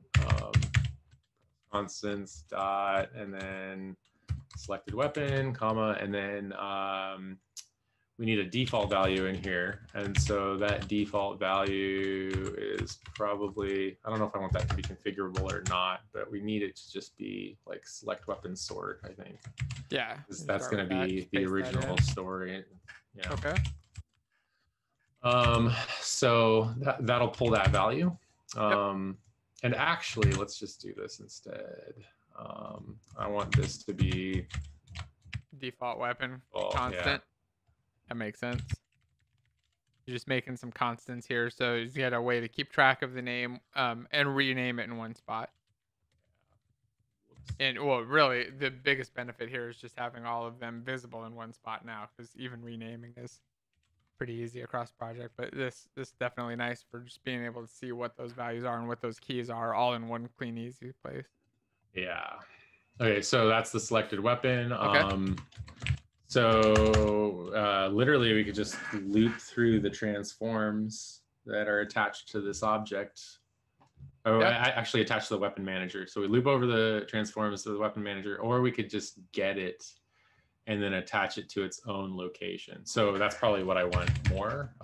So weapon manager dot get weapon, right? Yep. And then selected weapon, and then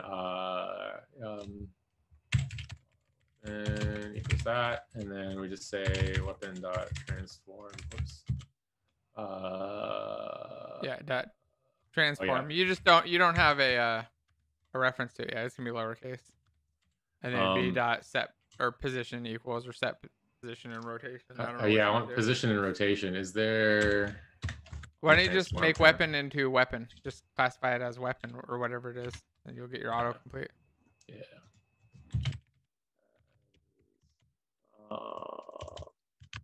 Actually, I don't know what your weapon class is.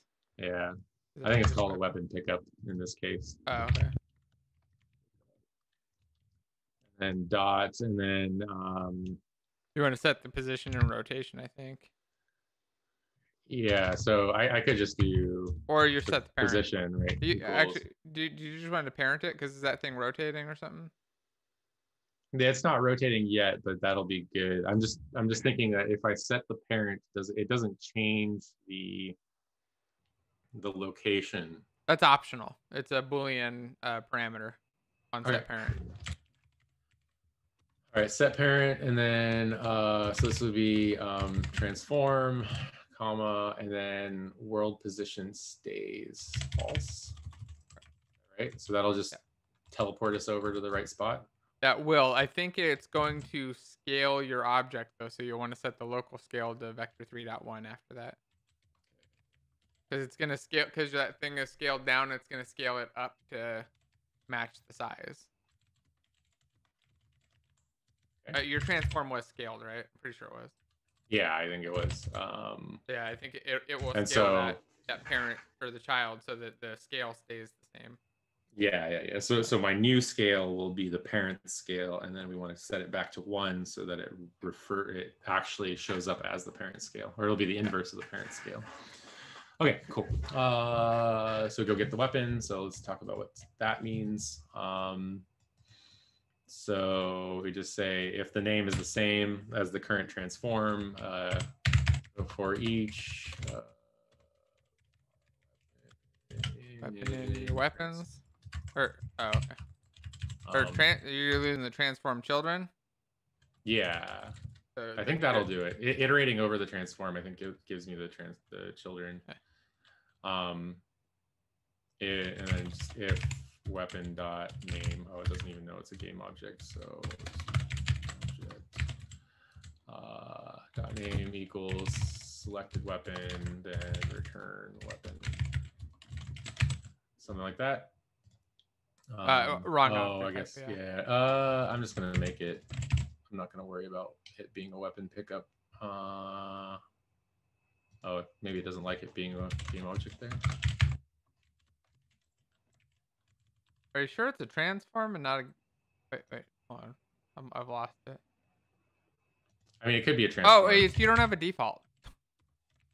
If you don't return something in your loop, I think that's what your error is.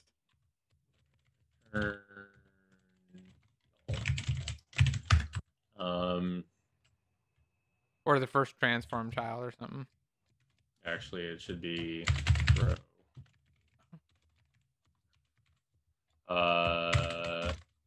Weapon. Oh, you're gonna add in the weapon name too to that exception.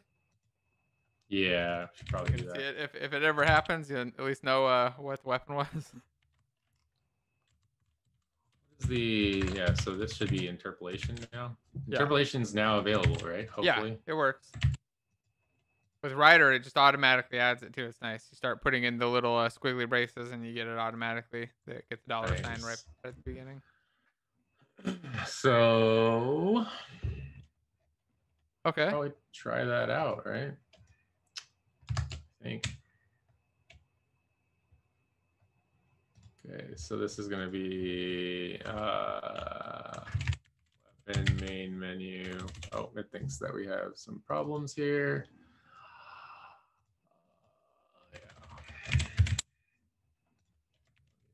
Yeah, I would generally agree with not throwing exceptions, but in this case, I think that it's gonna be totally fine. It's not something that's gonna fire off regularly, and it's definitely not an exception that you would expect to get back, right? Like if it were something coming back from a web request where like you would actually expect this thing to happen, I wouldn't want to throw an exception because of performance. But here, yeah, it's if that thing doesn't work, like you've definitely screwed up the entire deployment, and you're just making a log entry really, and it's not. Yeah, you want to know. Yeah, you want to know that it happened. Main menu display. I want the editor to pause if that is the case, right? Like that's the main piece. And you should never get to the point where that's happening in production, right? Yeah. Okay. So Some this would be but not that. this piece right here, weapon main menu display. Okay. So that's the object right there in the main menu scene where the axe is. That's the parent, and the plan is now to just move the weapon child that they've selected, which should be our club, right to that position, and it should just work, right? Hit play, and we should see the club there. Yeah. And it doesn't work at all. Doesn't work. But you do have an exception. Your specified cast is not valid. Probably. Yeah. What was it? Oh, is it that those are transforms and not game objects? Yeah, maybe calling it a transform would be good. And then you have to do. Well, actually, does it have a name? Yeah. Okay. I don't know. I never iterate over transforms, so. Yeah, this is kind of something I learned a little while back, and it's kind of weird because iterating on the transform is kind of a strange thing. But yeah, and they just overridden it. Definitely not something I usually do, but I don't see why it wouldn't work. Yeah, it's really strange that there's an iterator on there, right? Yeah, it seems like they just add stuff in a lot of places to make things easier. Yeah, like shit you wouldn't expect. Shortcuts or whatever. Yeah. Oh, yeah. There's our club. Look at that, looking good. So I think the rotation might need to change. It's in its correct rotation. Like up is up, it looks like. Or are you in? Yeah, you're in local view. So it's rotated right, but you need to rotate it 90 degrees, right? I mean, that's really strange. Oh, you know why? Oh, This is so it is the weapon select is being rotated 90 degrees already because the actual model is in like game. Can't that. you just rotate that parent and call it good? Just rotate your weapon display position since they're all going to be flipped like that anyway. Yes, that is true. And then you don't have to do any extra shit to make it work.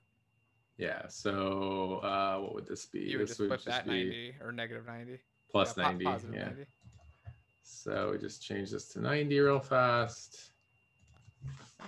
90. And run that again.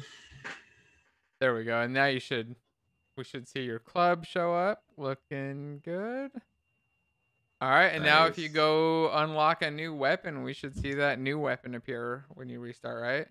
Yeah. Isn't there a button in here to clear the player prefs? Because I also want to see it. I don't know if there's a button built in, but you can just add one. It's just player prefs.clear. You just go add it in your main menu display. One. In fact, I would probably just add in a button in your main menu display to set the weapon name and one to clear.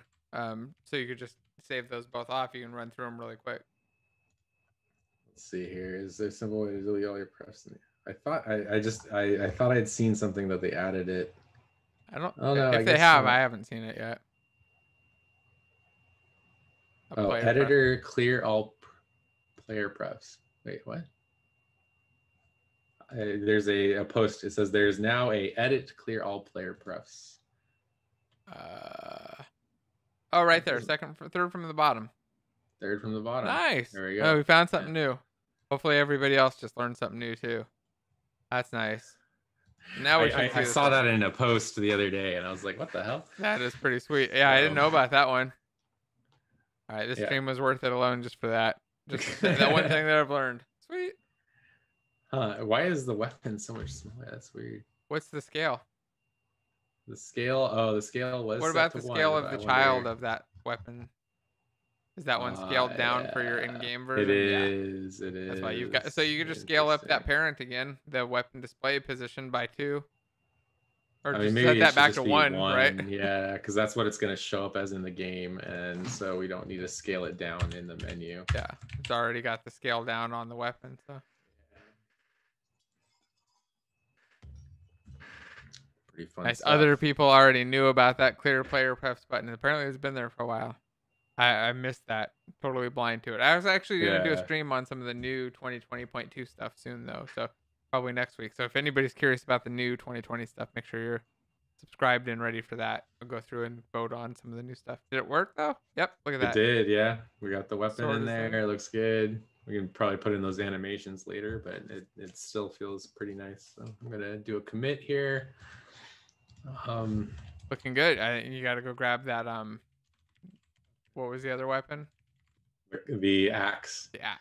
So now it shows up in the club and the axe.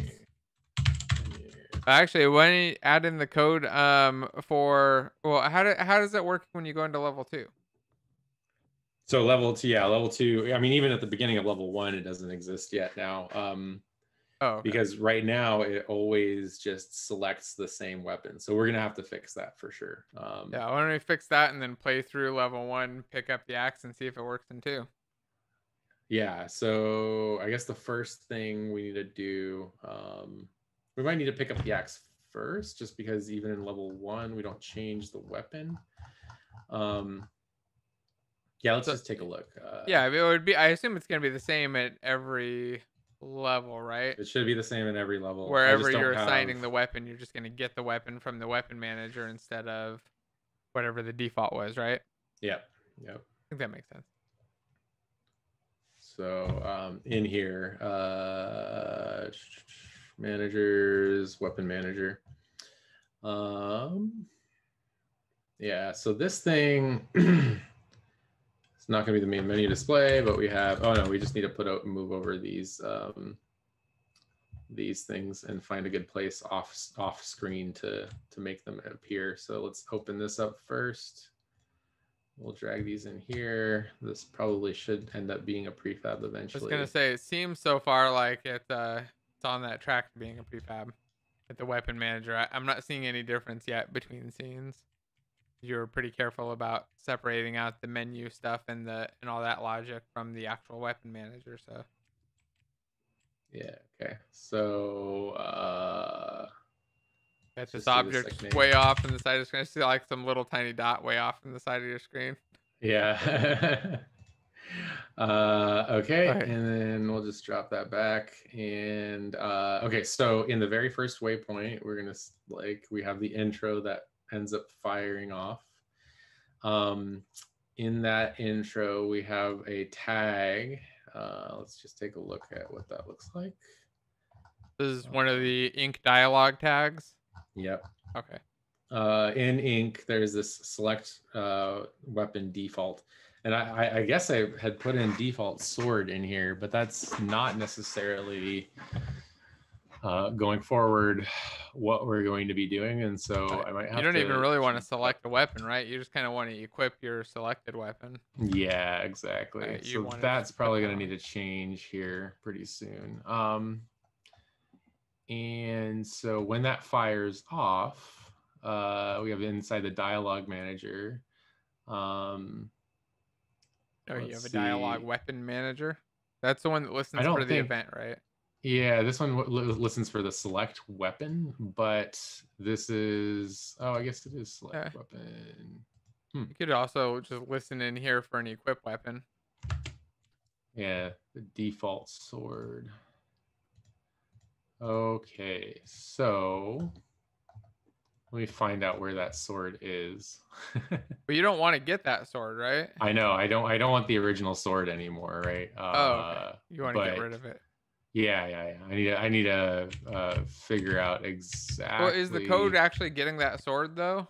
Because it's getting the one that's like stuck in the wall here. Oh, okay. Yeah. So this one right here, select weapon default sword. Ah, okay. And so, and it has a number of events it fires off when you grab it. And so we're gonna have to create some analog for that as well. So it turns the number of game objects off, and so we'll have to figure that out. It is still a weapon pickup though. And it's just sitting in the scene. So actually, theoretically, this should work, but if it's the default, then we should just go get the one from the prefs and it should start working. Oh, yeah. So, excuse me. We just say something like if tag, oops, let me get this into focus so you can actually watch it without me. If tag dot starts with, and then we just say select dash weapon dash default. Okay. That'll give us that, and then we can do else. It'll just go through the default workflow, right? Yep. And we're just finding it, and then we're grabbing it by the name. So if your tag starts with default, can't you just change the tag to the saved one? Exactly. So that's probably what we want to do. Is just say tag equals, and then the player prefs. Yeah, and the loading that one that you've saved off that you picked up last. String play. I think it was like pref constants or something. Yeah. Select and then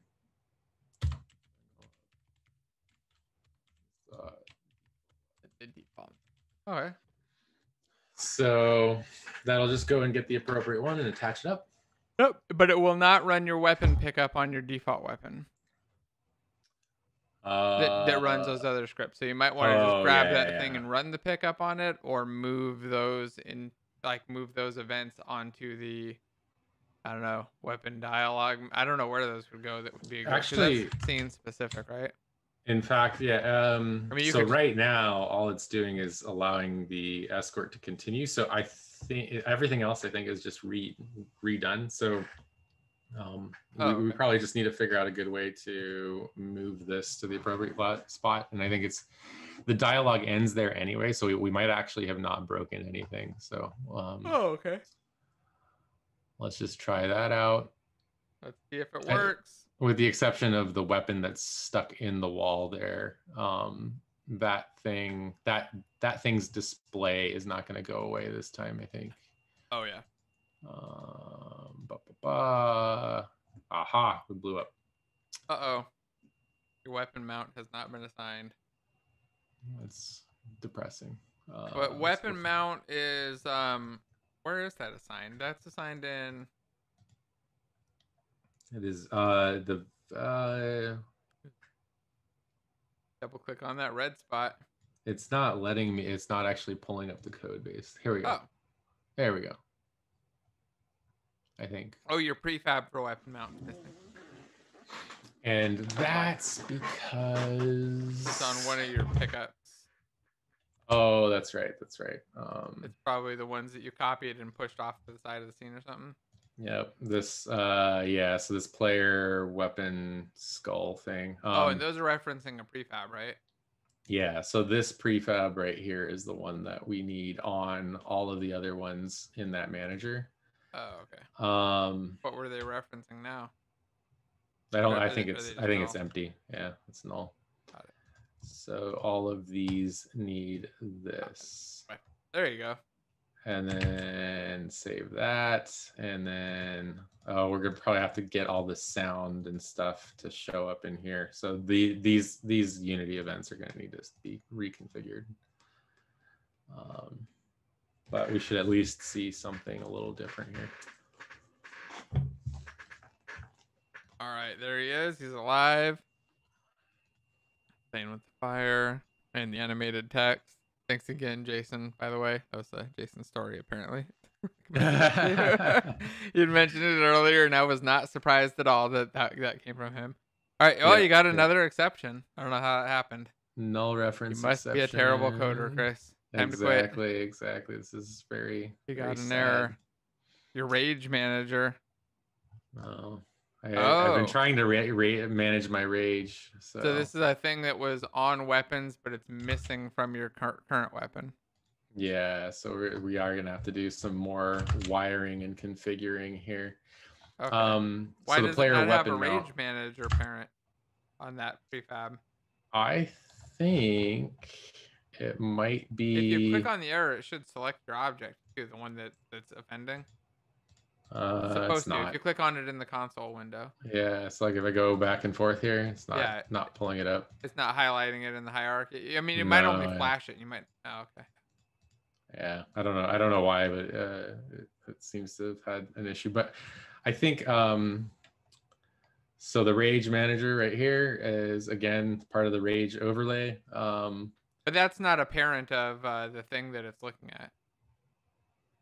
No, yeah, and in fact, this might have to be configured per scene, unfortunately. So can't you just find that rage manager instead of getting it as a parent? Yeah, I could do that. Find object type on it and grab it. We can do instead of having to care about the hierarchy there. Yeah. So in here, actually, we can just say yeah. Can you just change that other, like, what is it, line 19? To just be find object type. Line 19. Oops. Yeah, that sounds good.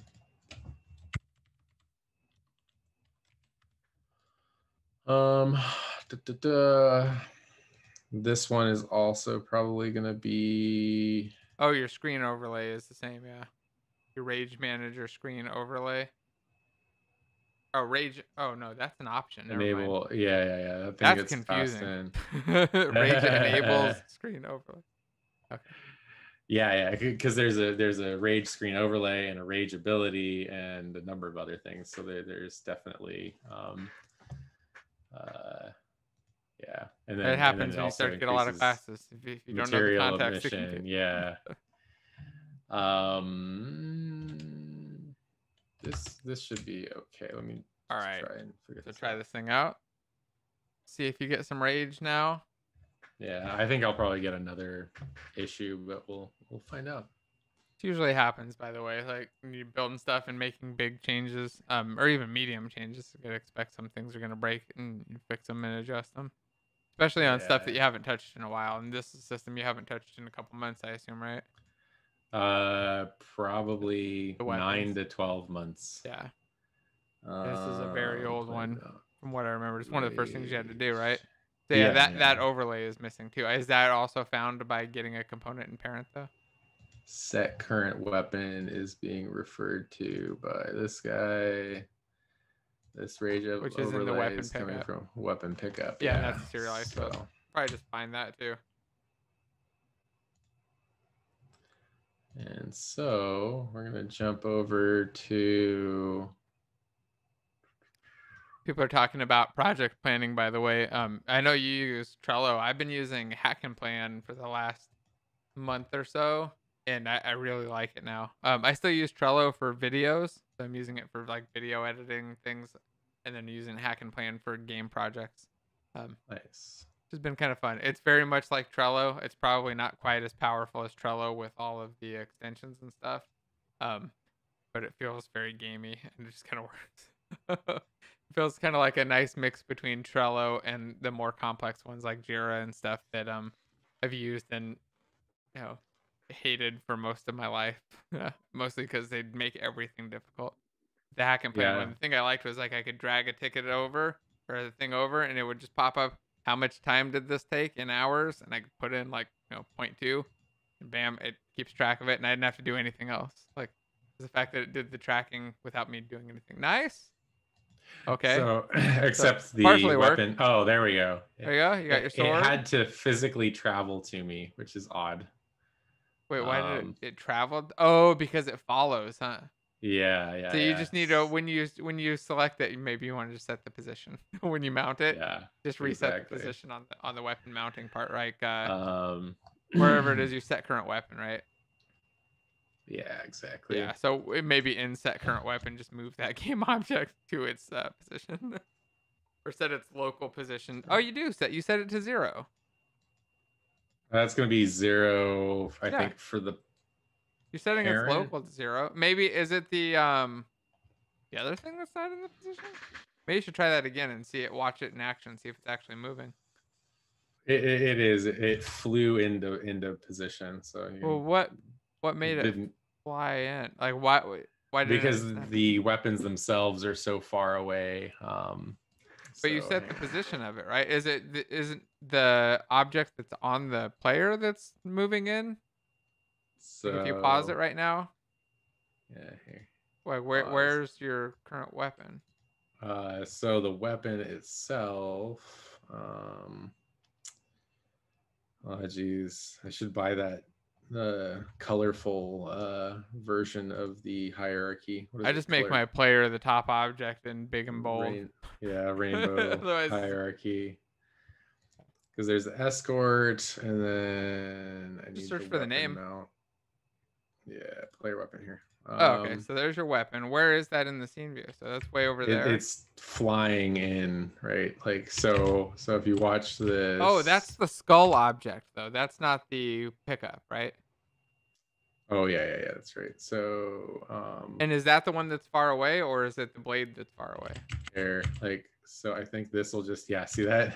Yeah. Well, if you There's hit this flag. hit the one to the right, and you can just do a step. Yeah. Well, it was just like flying from its original position, which is way off of the scene. Yeah. Um, But was it the blade or the weapon skull that was flying? the blade, the Okay. skull is there. Like, actually, that's weird. Yeah, because it is the weapon skull because Or you sure it's not the parent right there? it's The trying to child, move. the blade over the selected weapon. No, so what happens? Because there was some physics bugs before. It moves toward the mouse cursor, so it's going to spawn the skull itself way off screen, which is why he's not here right now. Does it spawn the skull where the weapon was or something? Yeah, exactly. Okay, so before it was spawning it by that sword that was right next to you, and now it's spawning it far away. Yeah. Okay. So The skull probably just needs to spawn by you, or where the sword is. You can see that's pretty cool Yeah. right there. Oh, you got your trail, your flying skull. Yeah, he's like, yeah, can kind of see him going forward there. So he's just flying down from being at -1000 world space. Oh, okay, so he's just So like, flying way up into the air. yeah, the And then it hacky gets... way of fixing this right now would be to just make this not -1000, like Oh, -5, make it right? -5, -10, so it's just right below the ground. That makes sense too. It doesn't really need to be that far away anyway. Yeah. To work for this part. It's just not gonna work when you get into multiple levels. Your weapon's gonna fly, depending on where your start position is, right? Yeah, exactly. But If I mean, they're all relatively the same because they were yeah. all kind of generated, but All I right, don't cool. know. So that thing should pop in any second now. It doesn't seem like it is. There it is. Came in. That's still But you weird. were also a couple meters off, 16 to the side, right? I don't know Yeah, let's where see. your player starts off. If he's starting off at 0, 0, We 0. could, yeah. I can just set it to be something more reasonable. Just move it right below the player, right? Just take that player's Yeah. position and or Control Shift I F it would right just down do there. right here, and yeah, Control Shift F it. There you go. All right. Oh So yeah, it looks like it's been many hundreds of feet away or whatever, units away. Sweet. All right, so play through and see if you get your weapon flying in, and then beat the thing, and maybe grab the next weapon. It's right there right away. But we the escort is not moving forward as soon as I captured it. So there's one more piece, which is that once the weapon's selected, we need to get him to move again. Oh, okay, and you're doing that through a Unity event, right? Yeah, it was a Unity event. It doesn't necessarily need to be. Okay. And we have this on pickup events invoke. So yeah, I got it to just remain consistent and then refactor it later, right? We could just remove some of these because these don't need to be here anymore. We go Are you just gonna add it to the Oh, okay, you add it to the actual weapon. Yeah. That's not gonna work though. Well, I mean, it's gonna be a pain in the ass for you just because well, it'll probably be. You have to do it to every level, yeah. And but we can fix that. We can. Yeah. I'll work it out. I'll make a script and then attach to a real event probably. That makes sense. Yeah, you'd have to do it in every level for every weapon, and every time you add a weapon, you've got to go in there and do it. So I think you'd probably want to hook up eventually outside of a Unity event. There we go. So that's the original functionality. All right, so now you've got a sword. You're gonna run around. Was that a coin that you just picked up? Yeah. There's secret collectibles throughout the levels. Oh, okay, cool. But... All right, so you're gonna run through, and this time we're gonna not disappoint everybody, and we'll grab the axe. Yeah. See how that goes. Try and keep it. So this is the rage overlay. So if you turn on your rage ability, you can kind of like your mission goes up. That looks pretty cool. How'd you do that, by the way? Right clicking, and so basically you build up a mana bar while you're spinning, and so the faster you spin, the more, the more you build up, and when it gets full, you just right click and go into rage mode. Oh, okay, I see it. Exactly. Yeah, on the right side, there's a button, a little indicator. Yeah, and then for the rage, is that just like an overlay on the screen? Is it a UI element or post? Yeah, it's an overlay. There was another asset that I bought that was like these screen overlays, and so it changes the music too. So obviously you don't have sound right now, but we got some pretty cool sound going on. And how much was that overlays pack? I guess like $20 or something. Yeah, I think it was even less than that. I can't remember exactly. But yeah, the thing I love about just Unity and the asset store, man. Like, there's so much you can do. You spend $20 or you got $100 budget, you can add a lot of like flashiness to your game just from a couple assets, and then you can just you reuse those on a lot of projects. So. Okay, so we have here we are, my weapons shop, right? And then it says, I did not know you're an expert in cutting edge technology. Called you an expert, not an expert. Yeah, exactly. And then we pick on the axe, and it says, I have a question to axe our enemies, right? All right. And then careful. Oh, okay. Well, apparently there's something messed up with the dialogue there, so that was interesting. Oh, because we're continuing now every time we pick up a weapon. That's interesting. So we introduced another little bug, so we'll have to figure that out in a second. A new bug that skipped ahead, but you should have a new weapon now, right? Yeah, exactly. So now we should have a new axe and be able to hit play and see what it looks like. Come on. Boom. There we go. We have the axe now loaded in the very first Weapon saving. Weapon saving. So pretty And cool. it shows up in the menu. And we can go back and look at the main menu here. Where are my scenes? I'm losing my mind now.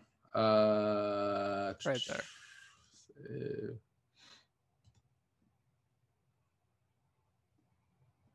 Fingers crossed.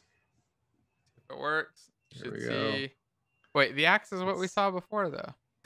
Actually, well, no, I guess we saw the sword, right? So now if you clear player prefs, you should see the sword, right? Yeah. And then now if you go do this edit. new awesome amazing button, the clear all player prefs button. Yeah, right here. Edit, clear all player prefs.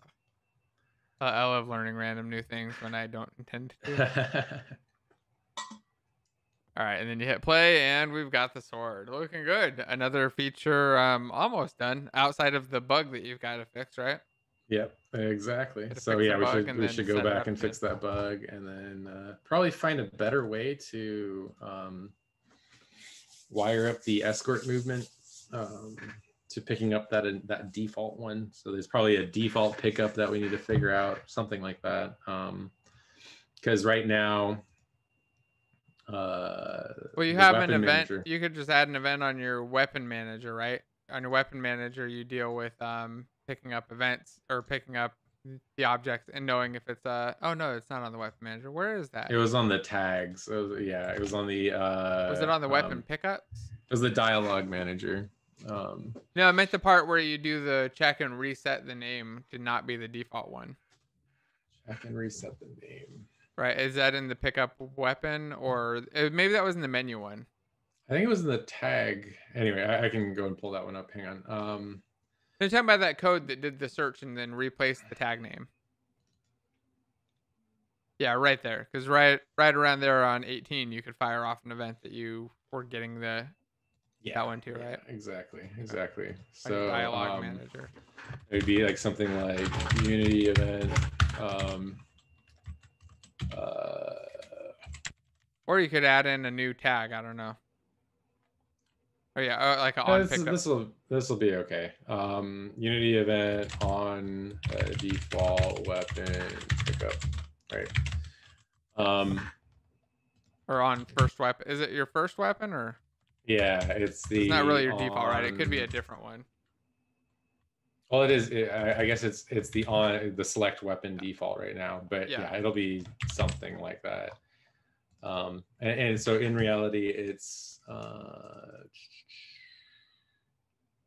the default behavior is good. So on select weapon default, on default weapon pickup works. So right here we just say dot invoke on that. Sorry, people can't see past that. All good. So that'll just fire off that event, and then you can register on there. And that all looks good. Somebody was asking where you picked your music, by the way.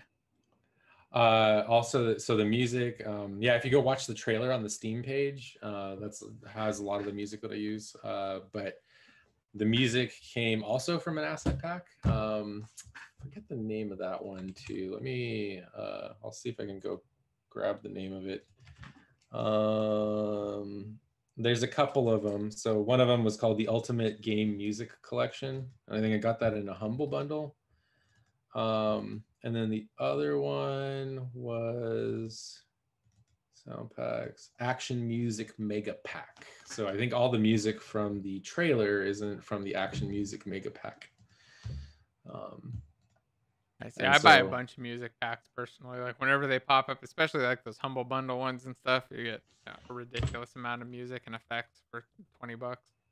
I know, yeah, it's really amazing. If you just buy every Humble Bundle that comes out for game development, like right now there's a map and level creator up there, and you just buy all those, then eventually you just like have a huge library to just browse through and find things that you can use in your game. It's really great, especially if you're like doing solo development. You're not trying to get like team keys and stuff like that. Totally. Yeah, it's definitely worthwhile. Like the inspiration and just having stuff available to go to when you need it really helps. Yeah, if you're working on a 2D game right now, I recommend going to check out that Humble bundle that they have up there, because it's got tons of 2D game stuff in Oh, there. I'll have to check that one out. The 2D Humble So Bundle, 2D Game Dev it's the Bundle. GameDev Maps and Level Creator. Oh yeah, Map and there's. Level Oh Creator. wow, that looks neat. So there's this bunch of stuff in there. So looks like they've got a bunch of kind of Metroidvania type level creators up there right now. Yeah, that looks pretty sweet. Okay, I would so switch over to it, but I don't want to script the whole stream. So yeah, let's add in the code and make this thing work, right? You've got it set up. You've got the event there. You just need to move the registration or move the firing of that event from the other thing over there, right? Yep. What was firing it now? Is there something else that's triggering? Is that on the weapon so pickup? each weapon had its own thing firing. Okay. And you already, and so you haven't removed those yet. I haven't removed that, but I'm going to remove them now because we don't remove that, and then you're going to go up to the weapon. Was it? No, this is the dialogue. It's the dialogue manager, and then the dialogue weapon manager. So if we're picking up the default, then we're going to get him to move. Otherwise, we know that he's going to move. And then so continue is just a method on him that tells him to go on to his next step in the waypoint, right? Yeah, go to the next waypoint, which is probably should have been the name of that function. Yeah. So let's see here.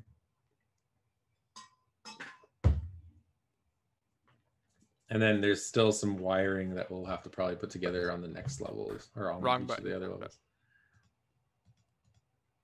Grab the wrong Chrome window. Oh no.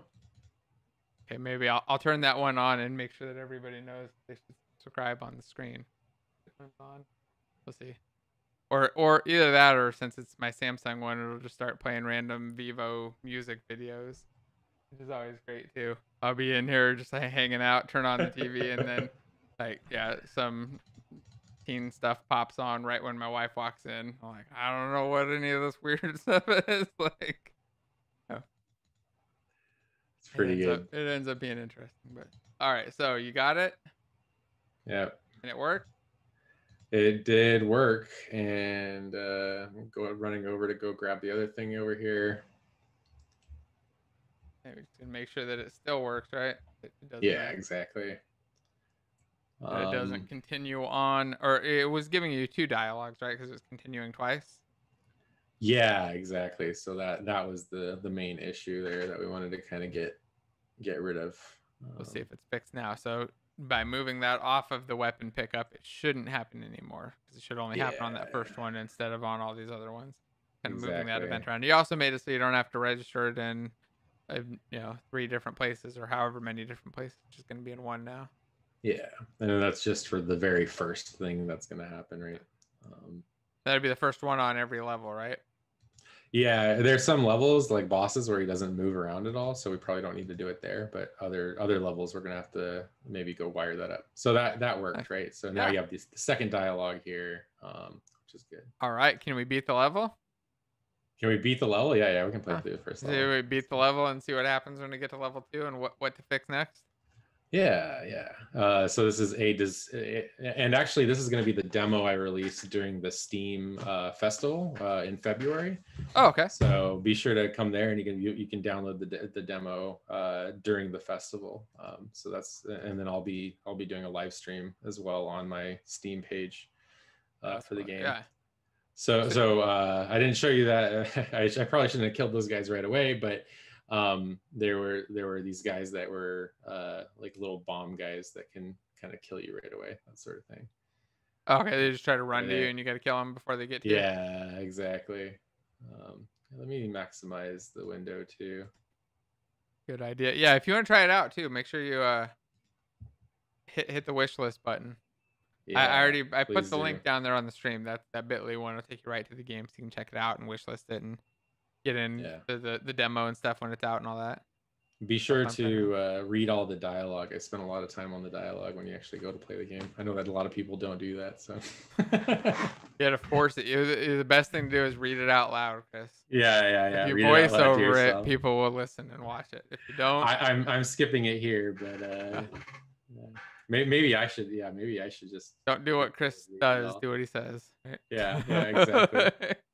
So yeah, this is a big event, right, where you have to like fight off a lot of enemies, and the combat gets pretty good. Oh Yeah. yeah, I should show this the screen overlay. So I'm gonna let them attack me for a little bit, so you can Okay. kind of see the blood effects coming up as Yeah. you're dying slowly and stuff. Also, kind of jolts the time step and things like that. So some really cool like juicy effects that come up in that space there, and that's been pretty fun to build. Nice. All right. So you beat him, and you go get your treasure chest. Yeah. Should I click on that? I'll click on that one, and then coin flies up, Ooh. pops into Coin to your the little face. coin. Yep. Coin to the face. Yep. And then we're kind of just like, you know, music's kind of dramatic here.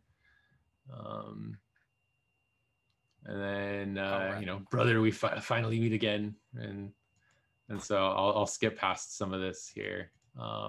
You're supposed to be voiceovering the whole thing right Yeah, now. exactly. I don't know if I can do that. I'm gonna start coughing all over the place if I do that. On guard, so there's another enemy that's kind of like a mimic of you and kind of plays like you. It's kind of like a mini boss. Oh, okay. That's that sword that's I've right there that we're yeah, seeing. this is a lot harder than it looks, just because I've played this boss probably a billion times now. So just know that it's a little bit more challenging for others in that space. And then so he's super mad at you, and then we kind of go off to the next level, right? And then we start on the next level here. All right, and let's see what happens. Does it all break? Yeah, I don't know actually. Now I I'm expect it to curious. break, but maybe we'll be pleasantly confused. So I think what's gonna happen is he's not gonna move, but the weapon will work properly. That's my. Oh no, we got an exception. We got some null reference exceptions. That's what I expect. Oh, the rage manager. You don't have a rage manager in the scene? Yeah, apparently. Well, I think I do. I don't have. Let's see. So we want to go to level 2. Yep. And because the rage overlay is not part of the managers, I know that all of these that need the rage manager don't have one right now. And so I think what we want is to make sure that this, again, our on validate here is probably gonna need to go and grab that rage manager. I don't think that's gonna work though, because you're gonna be trying to serialize. Oh, well, yeah, I guess it will, because you're gonna do it in the scene, right? So it's gonna be for every scene. Never mind. Yeah, every scene it'll just go and grab it from its reference there. location. So, and I think it's rage overlay and then the overlay image, I think. So we're probably gonna be doing that, and then doing this, I think, and then whatever the data type is, which is this. Now, is there a reason that you prefer to find them by the path and then get component over just do a find object type? Yeah, I mean, so in certain cases, if there's like multiple in the scene, it's probably, but I mean, it's probably not a big deal right now, but just thinking maybe you'll end up with more than one in the scene, and this will prevent you from having that be an issue. Your name got messed up there. Your class name is two things. It says overlay APAN manager. I think the word weapon got cut out of there. Yeah, there we go. Yeah. So let me see. Yeah. I mean, I think it probably should just be to find it and go with that based off of the name, but we'll see. All right, so all of these should now just be able to say on validate, and it should populate them. And then actually open this up. And I think in the defaults here, we don't have any more defaults anymore. I'll eventually go in and add an audio for pickup. So I'm gonna add that to my Kanban board. Nice. Working on the audio on the stream would be a pain. So working on audio live when you're trying to talk and have people hear it doesn't work at all. Yeah. So it's I think impossible. I'll wait to do that until later. Visual stuff is a lot better. You can see things and talk at the same time. So here we are. We're building. All right. So get the compilation going. Got the dude there. I'm gonna shrink us down a little bit so we can see a little bit more screen. Let's see Pick if up weapon. Oh, okay. So the got the positioning. weapon moved to him, right? Yeah, the weapon moves. It's So just we the do, position.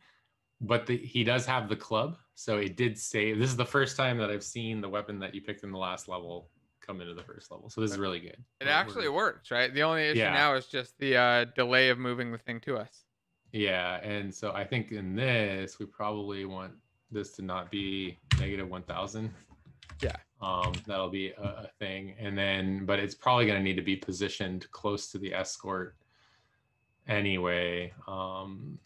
So what I'm gonna do is just move it kind of just under him probably. Can't you just pop its position to the escort right when it enables or when it moves to him?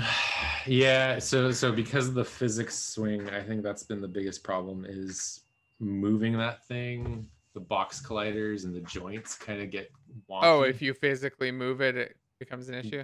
Yeah, exactly. And so that smooth movement is actually preventing some other problems from happening with the joints system. Fair enough. But yeah, I could fix that in some other way.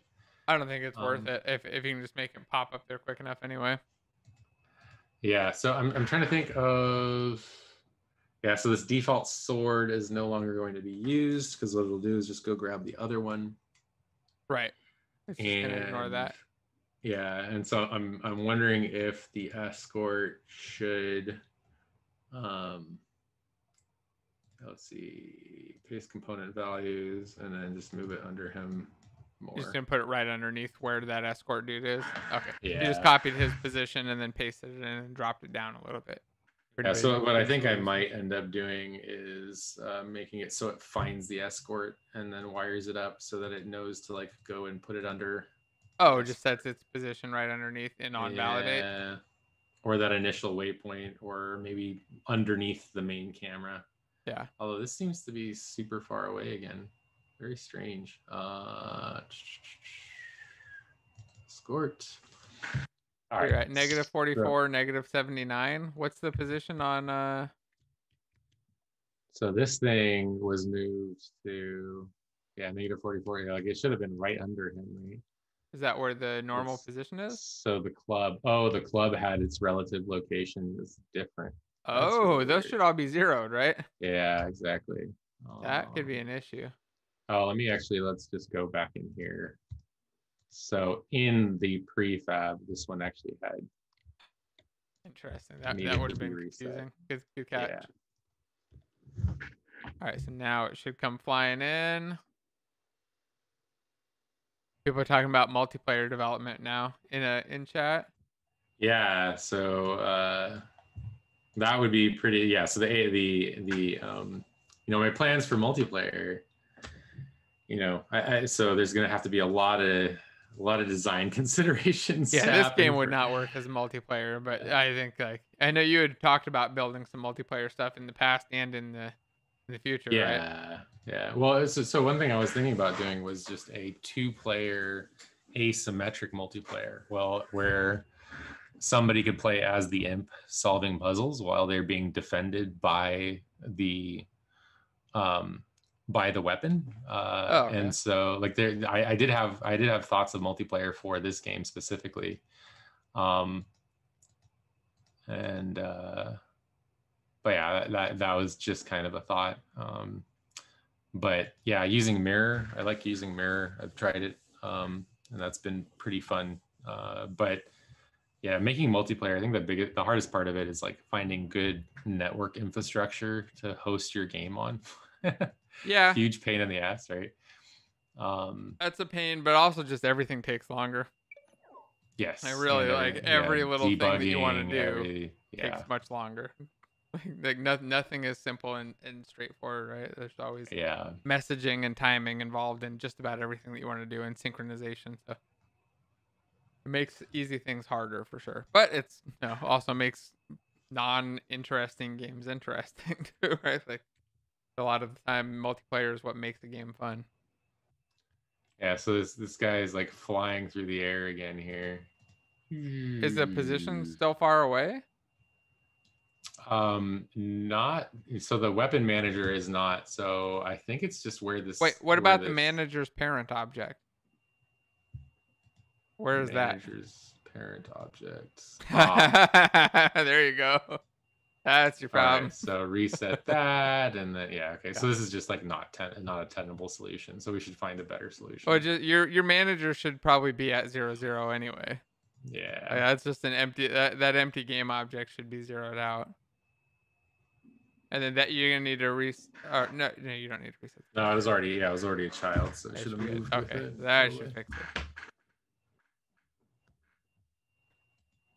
And somebody's asking for multiplayer games. What I would recommend is probably starting with Mirror 2, and then go with something else if you get to the point where you understand the restrictions and you need something else. But I'd say Mirror is a really good starting point for multiplayer stuff. And eventually, I know they're gonna do some new Unity multiplayer stuff built in, but I'm gonna hold off until I see that actually released and stable for a while, and know that it's gonna be around before I would try to jump into it too much. They have They've done. that dots multiplayer example that Yeah. is But I mean, with I the new saw that subsystem. years ago, and Yeah, still don't know anybody who's really used it because it's just yeah. not. It's not a It's full solution, right? I'm waiting for like an actual full networking solution and networking stack that's well integrated and easy to use, and that I know isn't going to get deprecated, because they just decided not to do it again. yeah. So Mirror is a good spot to start. The yeah, hardest thing I think that really kind of like confounded me was learning all about network prediction and like having the local time step versus the remote time step, and then predicting where the player should be on screen versus and so we talk a lot about it in general with other game developers that I talk to. And I think one thing that came up the other day, I have like this like professional resources board that I keep on Trello for game development stuff. And I think there's a good article there about and maybe I'll link this to you, Jason, but sure, we can link it in uh, chat too. Everybody check it out. the um, the networking hasn't really changed since the Half-Life source engine. This is kind of what they were saying. And so there's these articles out there talking about uh, the how network prediction should happen, but you still have to implement that yourself, right? Like I think that's the biggest problem that Unity has from a like creating networking games piece is the network prediction should have been easier Yes, it's the inside thing of that everybody struggles with, right? Unet. Network Yeah, prediction and synchronization without killing performance, right? But yeah, it's not an easy thing to solve, and it seems like most solutions don't solve it in a very generic optimal way. way, and then they Yeah. make it so that you can do it, but it just requires a lot of understanding. And I mean, I don't know that there's an easy way around that where you can make it performant and semi-automatic, but yeah, that would be the ideal, right? Where it runs fast enough but doesn't require too much work to understand all of the details of the networking stack. It is just it's a big thing. It's a hard thing to Yeah. understand and takes years to get really really good at it. And I think most of the time people just want to make a multiplayer game. They don't want to do anything too crazy or too intense, and they just kind of want it to work well. And that's where I'd like to see Nearly things be. impossible. Yeah, I'd like it to be like, you can create a 10-player game or 16-player game without being a networking wizard or really understanding it too much, and then have it still be okay and not just totally fall apart. Okay, some setups like that aren't super opinionated, don't require you to build a very specific game, but still let you do the basics would be really nice. And that's what I look for. I think Mirror's closer on that than a lot of stuff. Yeah, Mirror is gonna have the most documentation, and Mirror is just basically the original system that was out there for Unet, but has been open sourced and then converted into and it's still maintained and stuff like that. But yeah, that's Yeah. where I would go. I was working on a multiplayer game before I started working on this game, and I tabled it for a while because when you're working solo, especially, it's really hard to test multiplayer games. Very hard. um, Yeah, and it's demoralizing, right? Like, because you yeah, gotta like beg people to play your game, that barely Yeah. works to test out one little feature, and then it's hard to get people to do that over and over and over. Yeah. Yeah, Yeah. it's easy to get them to do it the first couple times, but like, hey, come check and see if this one explosion thing is working with me, and the synchronization, see if that's working. Like, it's tough to convince other people that aren't as invested in your project to do that.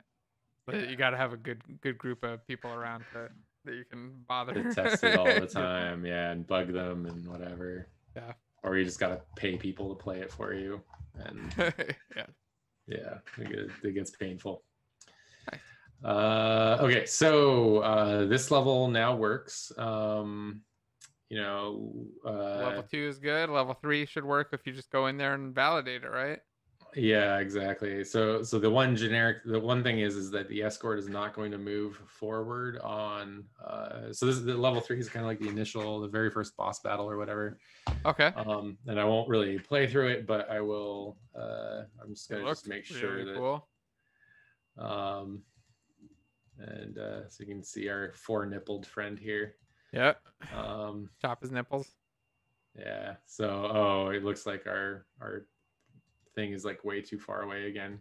Is your object placed? Is your manager's? Yeah. Now, reset that, and then here we're gonna just we're at like -5, so this should be theoretically underneath the level. And we're just gonna throw that. Play it one more time. Did you reset it in play mode or did you stop playing? I stopped playing. Yeah, Okay, cool. it'll be okay. So yeah, you're fixing the issue with the things flying in from really, really far away. Yeah. Right, because that game manager object was far offset. Somebody asked if I was planning on making a mirror tutorial, and the answer to that is actually yes. It's one of the things on my somewhat short list. So I'd like to do like an in-depth tutorial on a multiplayer mirror game. I just haven't figured out exactly what that is yet. But it is coming sometime soon. Got a couple other things that I gotta get out first, and then that's on there. Yeah, that'll be good. I'm excited for that too because I like to watch that.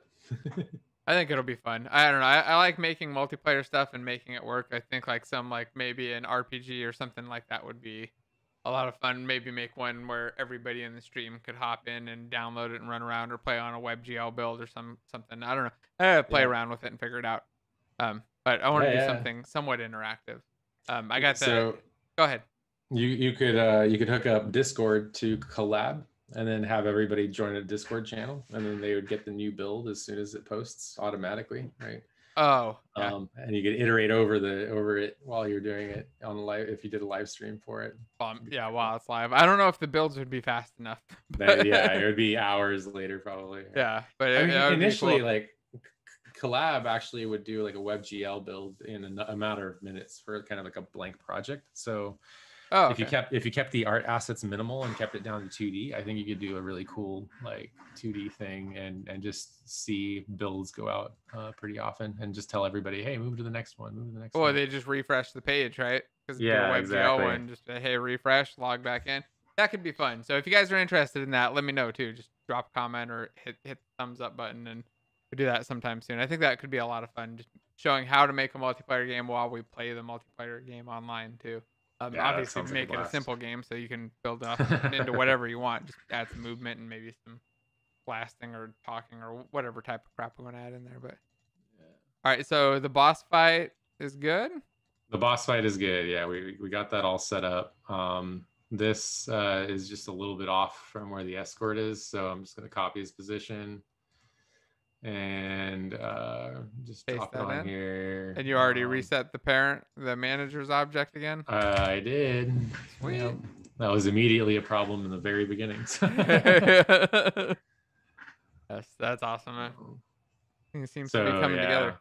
So for anybody that's joined late, by the way, this is Chris's game. He's been working on it for about a year, 6 hours a week, about 2 hours at a time, like 2-hour days.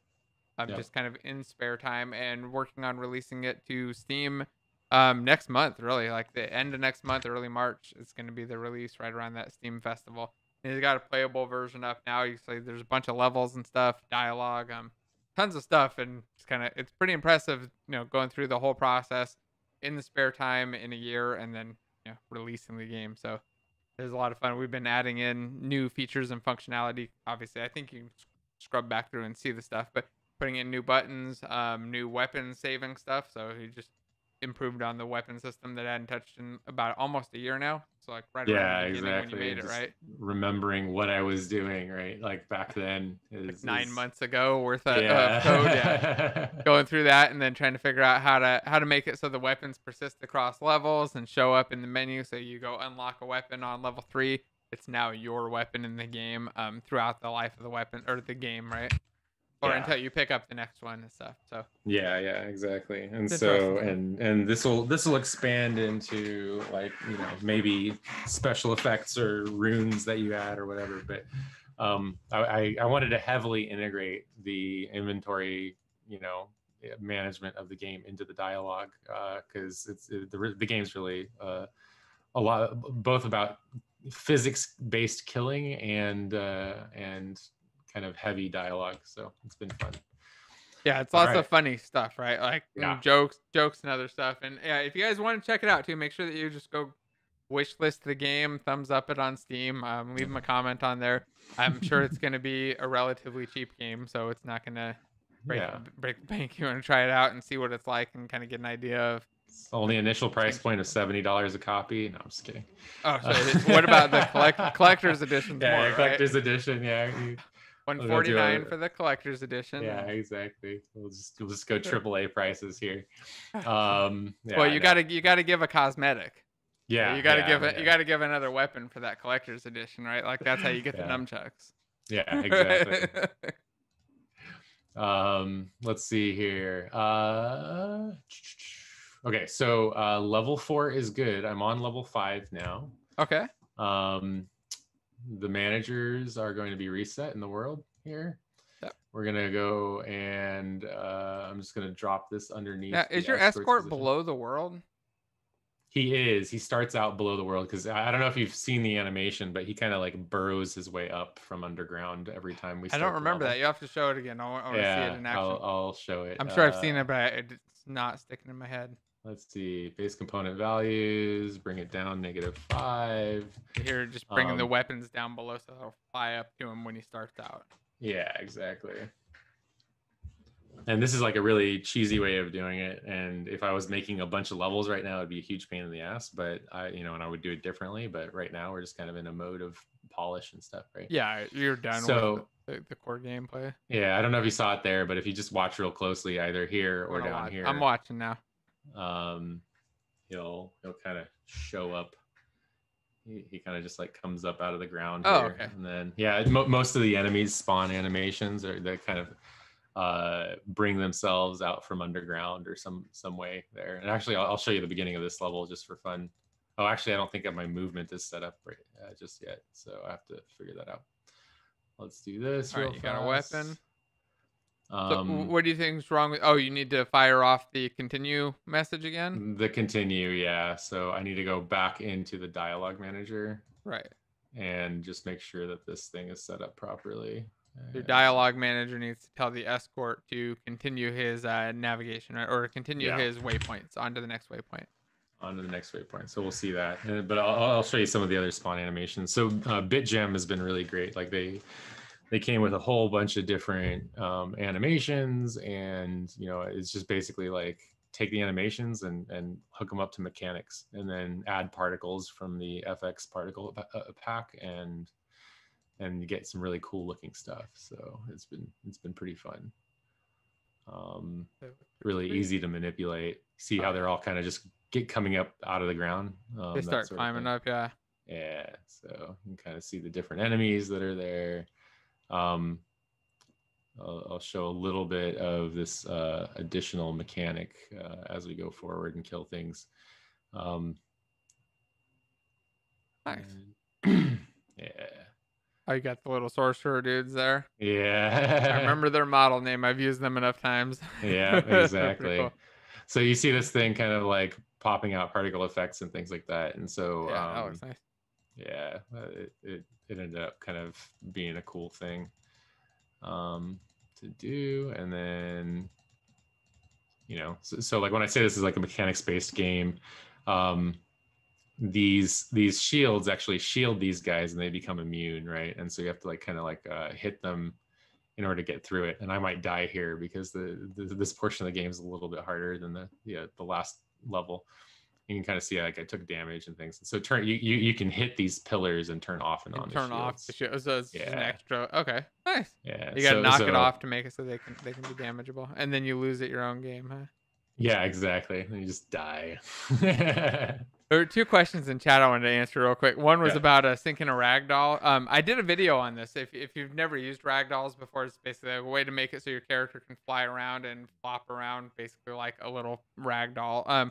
To sync up the positions, essentially, like you just set all of the transformed children. You'll map them like one-to-one map with your bones, and then just set all of the positions to match either the animation bones or set all of the animation bones to match the rigid body ones, and then enable or disable the one that you're setting. So you're basically like flipping between the two, and you just want to map over all the transition or the transform positions and rotations. I think I did a video on that though.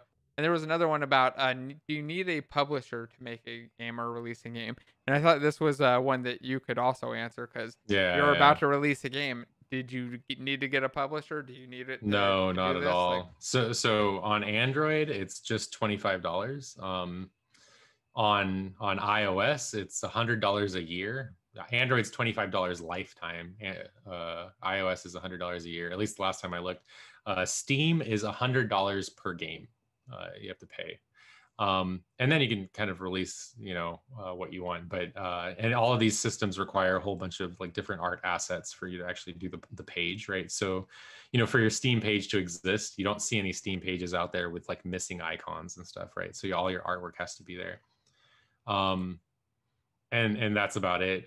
You used to have to go through Steam Greenlight, and that used to be really good to have a publisher. But really, if you look at the publisher on my Steam page right now, you'll see it's just my name, and then I'm the publisher. I'm publishing my game, right? yeah. Yeah, you don't need a publisher by any means. If you're looking for like financial backing and marketing support and all this other stuff, then yeah, you're gonna need that stuff. But in general, indie games are indie games, right? And you can publish as an indie, and so that's what I'm doing. I'm independently publishing, right? Yeah.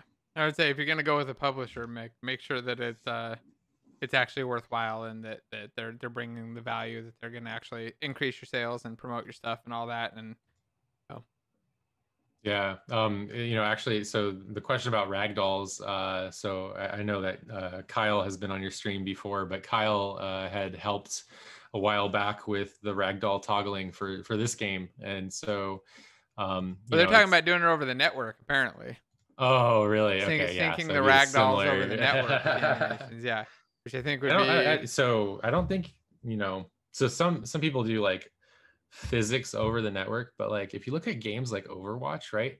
Like the number of synchronized physics objects in Overwatch is actually very small, right? Like, Yeah. it's the basketball in the very beginning of the level, and it's like maybe Junkrat's grenades or something, right? Like in most cases, I think a physics simulation, because you'd have to run physics prediction, and then which is expensive, and then the physics simulation locally, and then you'd also have to send over the physics values over the network and then run prediction on that based on the time step. Doing physics over the network and then a ragdoll on top of that, I think you're asking for a lot of pain.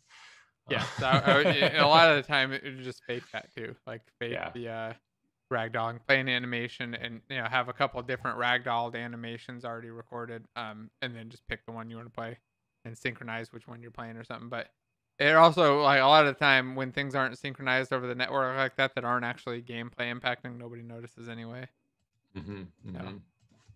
If it's not an object that everybody's interacting with, like if it's a non-interactable thing. Yeah. Okay. Like a dead thing's body, like Yeah. like a ragdoll of a character's body flying off, like. Yeah, sometimes you have like pottery and breakable stuff and stuff like that. It's not broken on the other machine. It's only stuff that's non-consequential to gameplay. Sometimes you actually have their multiplayer games that you don't synchronize those. Yeah. Okay, so I'm going to again move my managers into position. Reset that, and we're gonna do this. And maybe I can tell you what's up next because we're almost done with this. Yeah, we're fixing up level 6. There's a couple more levels you were just gonna fix the manager on for the progression, and then we'll dive into maybe one more feature. Yeah. I'll try and find something that'll be good. Actually, one that can be maybe more programming heavy is I wanted to make sure that all of my materials are uh, color transitions on my materials are going to be done in property blocks, um, and then when reviewing that, I want to go and make sure that all of my enemies, when they take damage and they're not dead yet, that the color, their material color slowly changes to red as they get closer to death. Okay, so some like Um, some health indicators on the enemies as they're going down. By that in. yeah, Okay, based that on sounds their like a fun one. materials. The Yeah, game name is Skull's Impossible Quest, not Battle Axe 2 though. That's the project name. yeah. And there's It a started link. as Battle Axe 2. That Bitly link on the stream should take you right to the Steam page. You can go grab it, or I guess you can't grab it, but you can wishlist it, and just check it out and see what Chris has been putting together, and play it when it comes out. Get the collector's edition. All right, so Alrighty, you're resetting so the weapon manager, and on these ones again, just moving the position to be right below the escort, so that the weapon just kind of flies up to the escort when he's ready to use it. And how many yep. levels do you have total? You built look like 12, I think. 12, yeah, 12 main levels for the main storyline. Okay. And then I'm planning on adding more after the launch of the game. Yeah. Wait till everybody But plays through the 12 and starts asking for number asking 13. for more, yeah, exactly. But it's a complete storyline beginning to end, and things along those lines. So it's like already a full game, but I do have plans for like add-on content to anything that can make purchasing more appealing as I go, that sort of thing. Should be continue. Nice. Continue. Yep. So that's it. So I think those are the two things that I need to do to every level is move it over and then allow for the continue. So I'm gonna make myself a checklist. Move. Oh, yeah. In fact,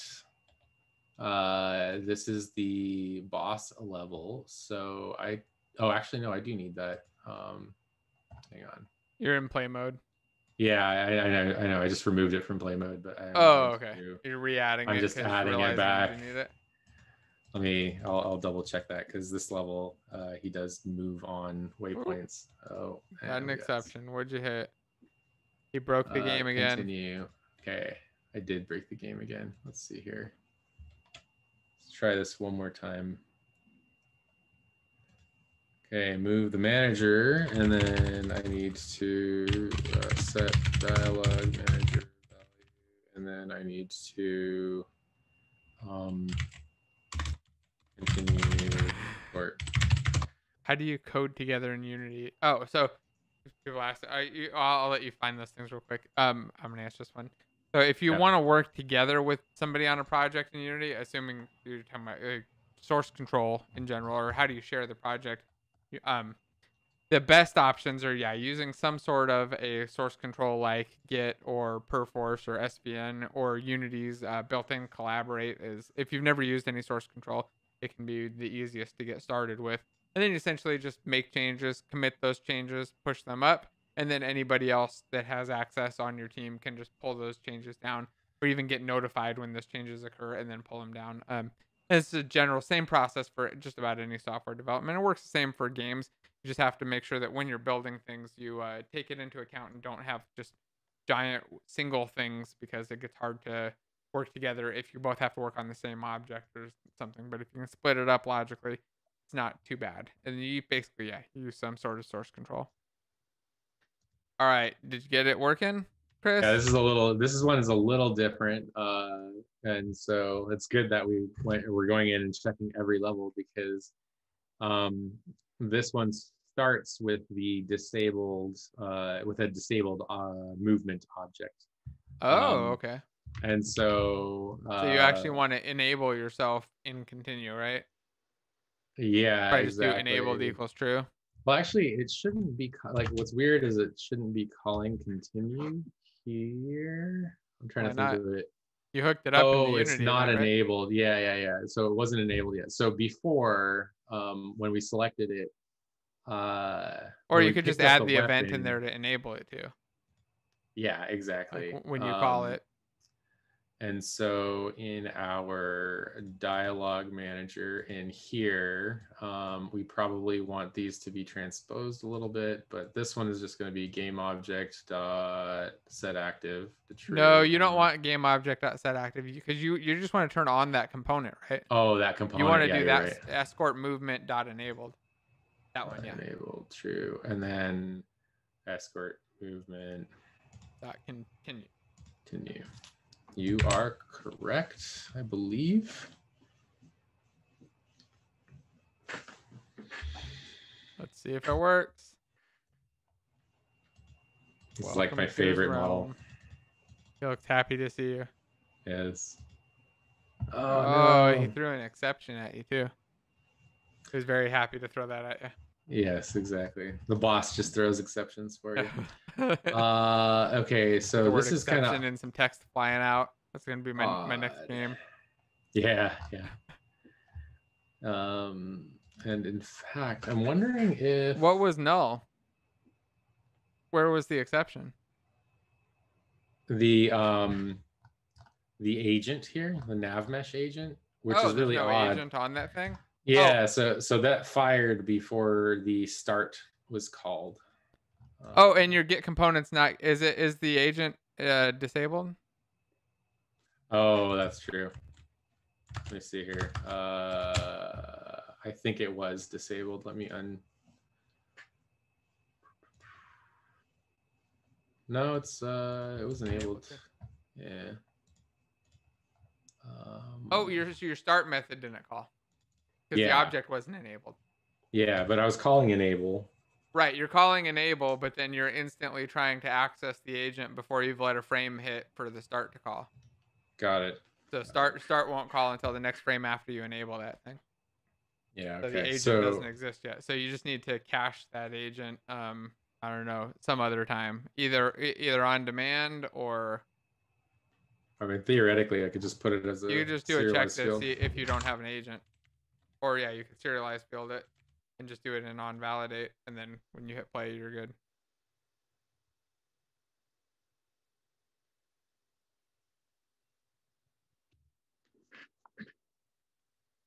Yeah, that should fix it up, right?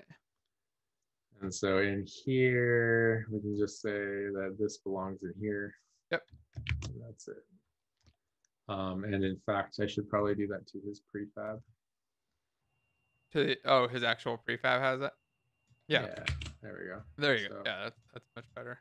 Now it'll be everywhere. And it'll just go, I didn't say if it's null. I think it will have the same exception because I think it's going to replace it with null in a second here. Maybe not. Because you're doing a search for it. Somebody was asking if you could use awake, and the answer to that one's no, just because the object's not enabled. The problem is that start and awake are both not getting called.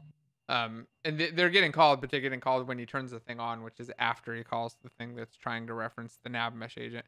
So you got to do that before. So you just move that to on validate and.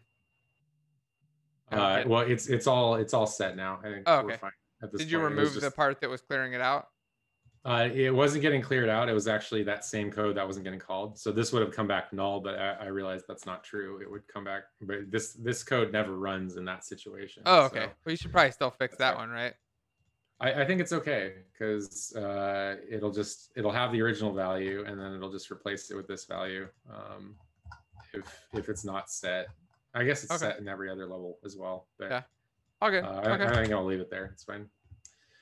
Okay, so we are done with level 6. And then your task is it is noon. It is noon, apparently. Oh, that's a good task. Somebody was asking about the dialogue, by the way. I'll just explain it. It's the dialogue for this thing is all stored in .inc files, which uses Inkle and Ink and Inky, which are the language, the tool, and the editor. And not in that order, I don't think. You have to get the order right. But it is essentially like a text file that allows you to do full storyline stuff outside of Unity, and you can integrate it into any game engine. They've got hooks or basically APIs that allow you to use their little flow system inside your engine and make it really easy to do just nice dialogue that you can right outside of the editor very easily and do a bunch of semi-advanced looping and bouncing around and stuff like chapter-driven stuff. And then fire events too. It's a pretty cool system. I'm gonna do a video on it soon. I actually started playing with it a lot after Chris, and I think it was probably Jason's story again, recommended it. I was like, oh, this is pretty neat, and play with it. And I finally found a use for it in a video. So I've got a video coming up sometime soon that I'm working on that'll show how to do like a nice simple dialogue system similar to what Chris has here. Obviously without the full game behind it, but like going through the dialogue, firing off some events and stuff. So if you're interested in that, make sure that you follow the thing that was up there before and said to subscribe that has now disappeared again. And subscribe and be ready for that and hit the thumbs up button too. So we'll talk about that soon. All right, Chris. How's it going? Level 7 done? Level 7's done. All right. Moving on. 5 levels to go.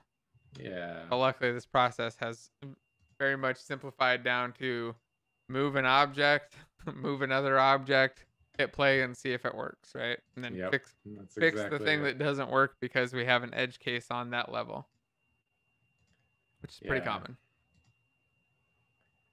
All right. Base component values -5.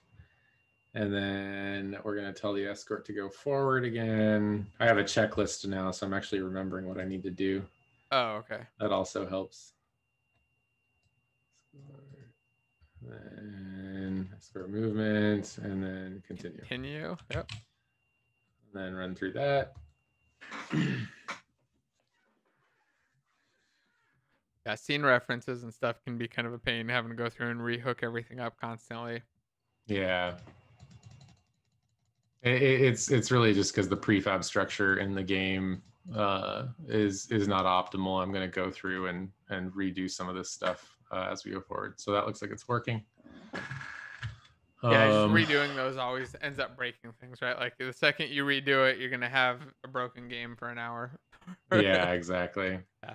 Exactly. I know what that's like, but eventually you got to do it, right? You get things all set up and you got to just go through and clean it up. Yeah, it wouldn't be nearly as interesting for this stream to do that. No, that would be relatively boring. You would go through a bunch of work and be like, okay, it's now the same, but I didn't have to do anything manually. Yep. These component values. All right, so you paste that in. -5. We're going to go into the HUD canvas, grab the dialog manager, add an event, drop the escort in there, go to the escort movement, tell it to continue, and then save, and then try it out. All right, and go through some more questions while we test out that level. So any advice on promoting your first commercial game?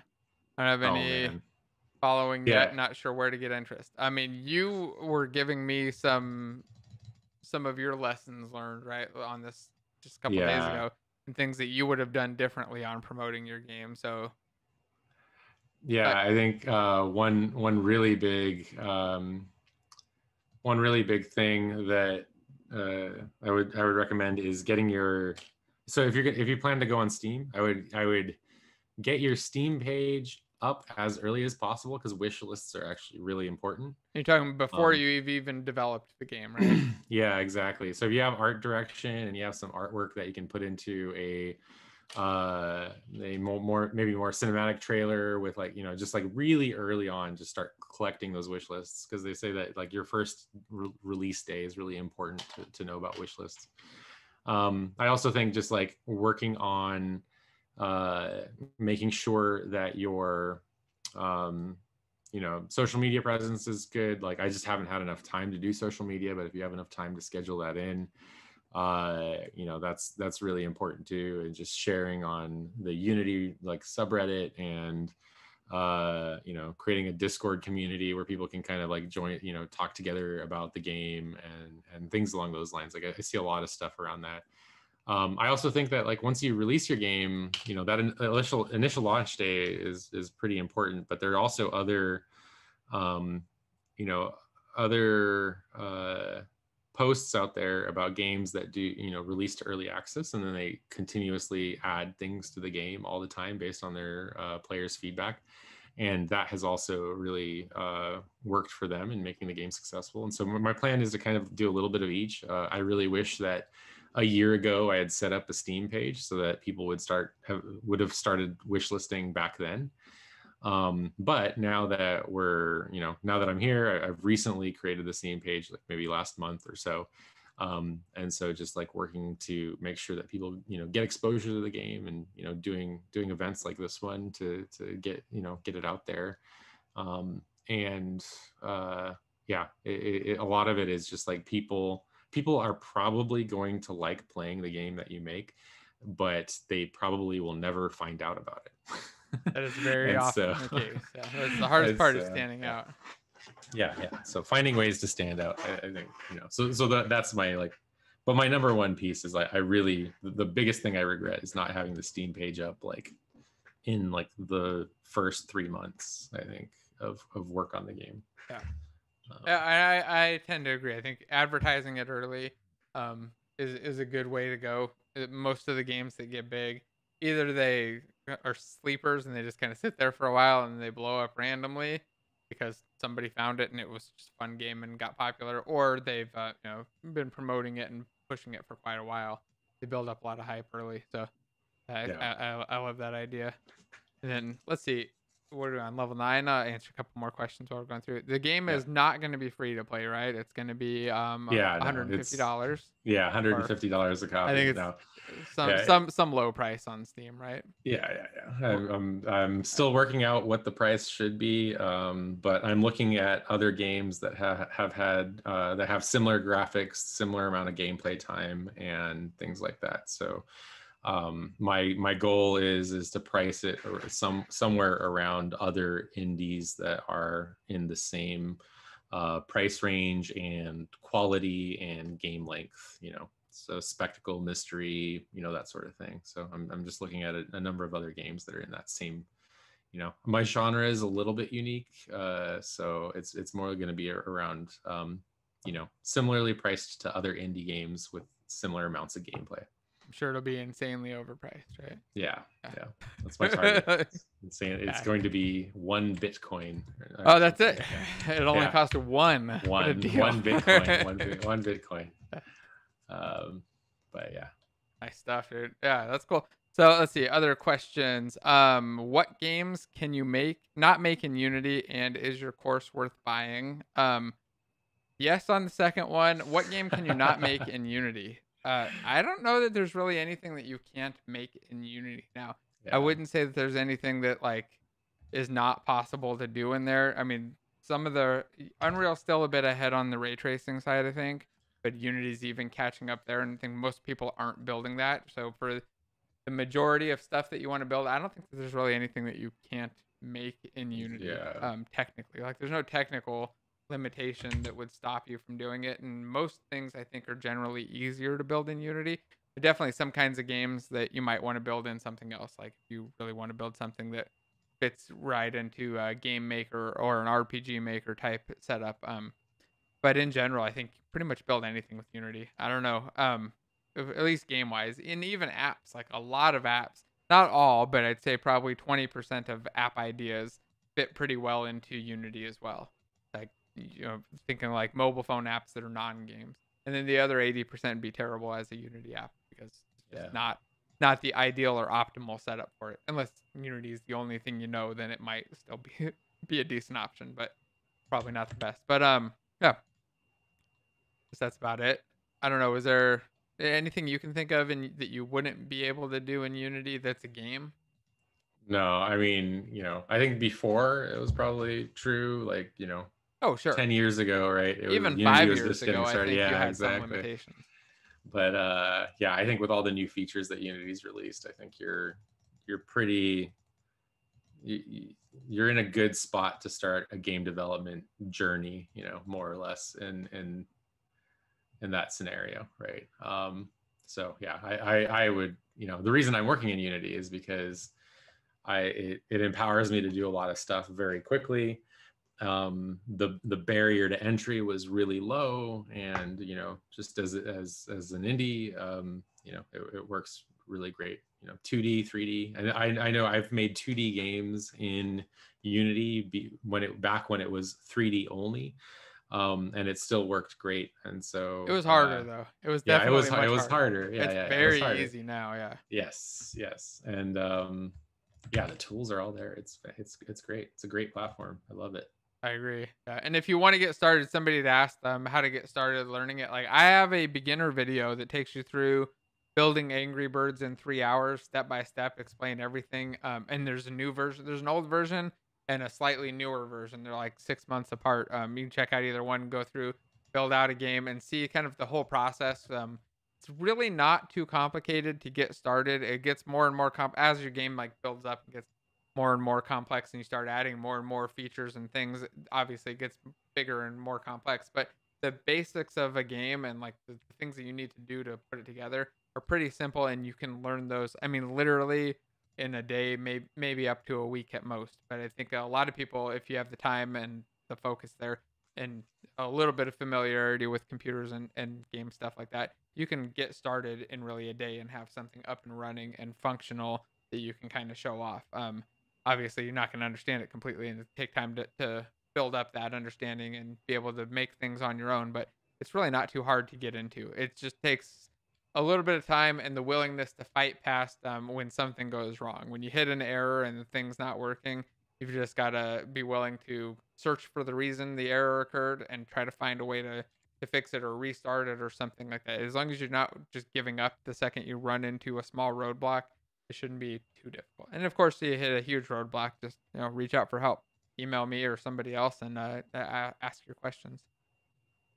Yeah. All right. So Jason is a great educator, and I really liked his course when I did it, and yeah, it helped me a lot with things that I would have otherwise not understood. So.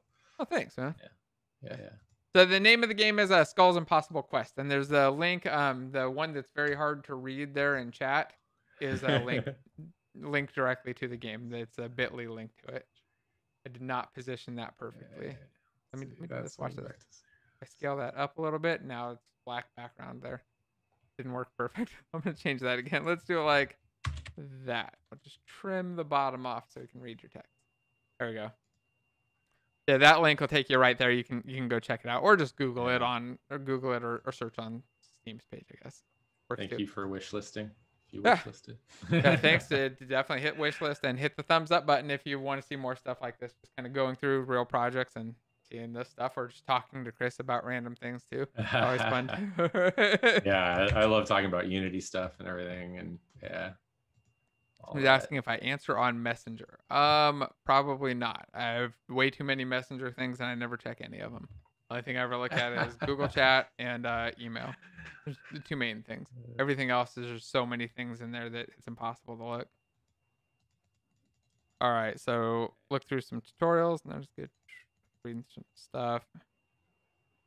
All right, we're all set. All right, is it working? Yeah, all the levels are done. Here. So now we have every level working with the new weapon system. Nice. Yeah. All right. So let's go drop this in, and we're gonna just say, do a big commit to get, right? Yeah, exactly. So new weapon. They're making all the weapons work in all the levels.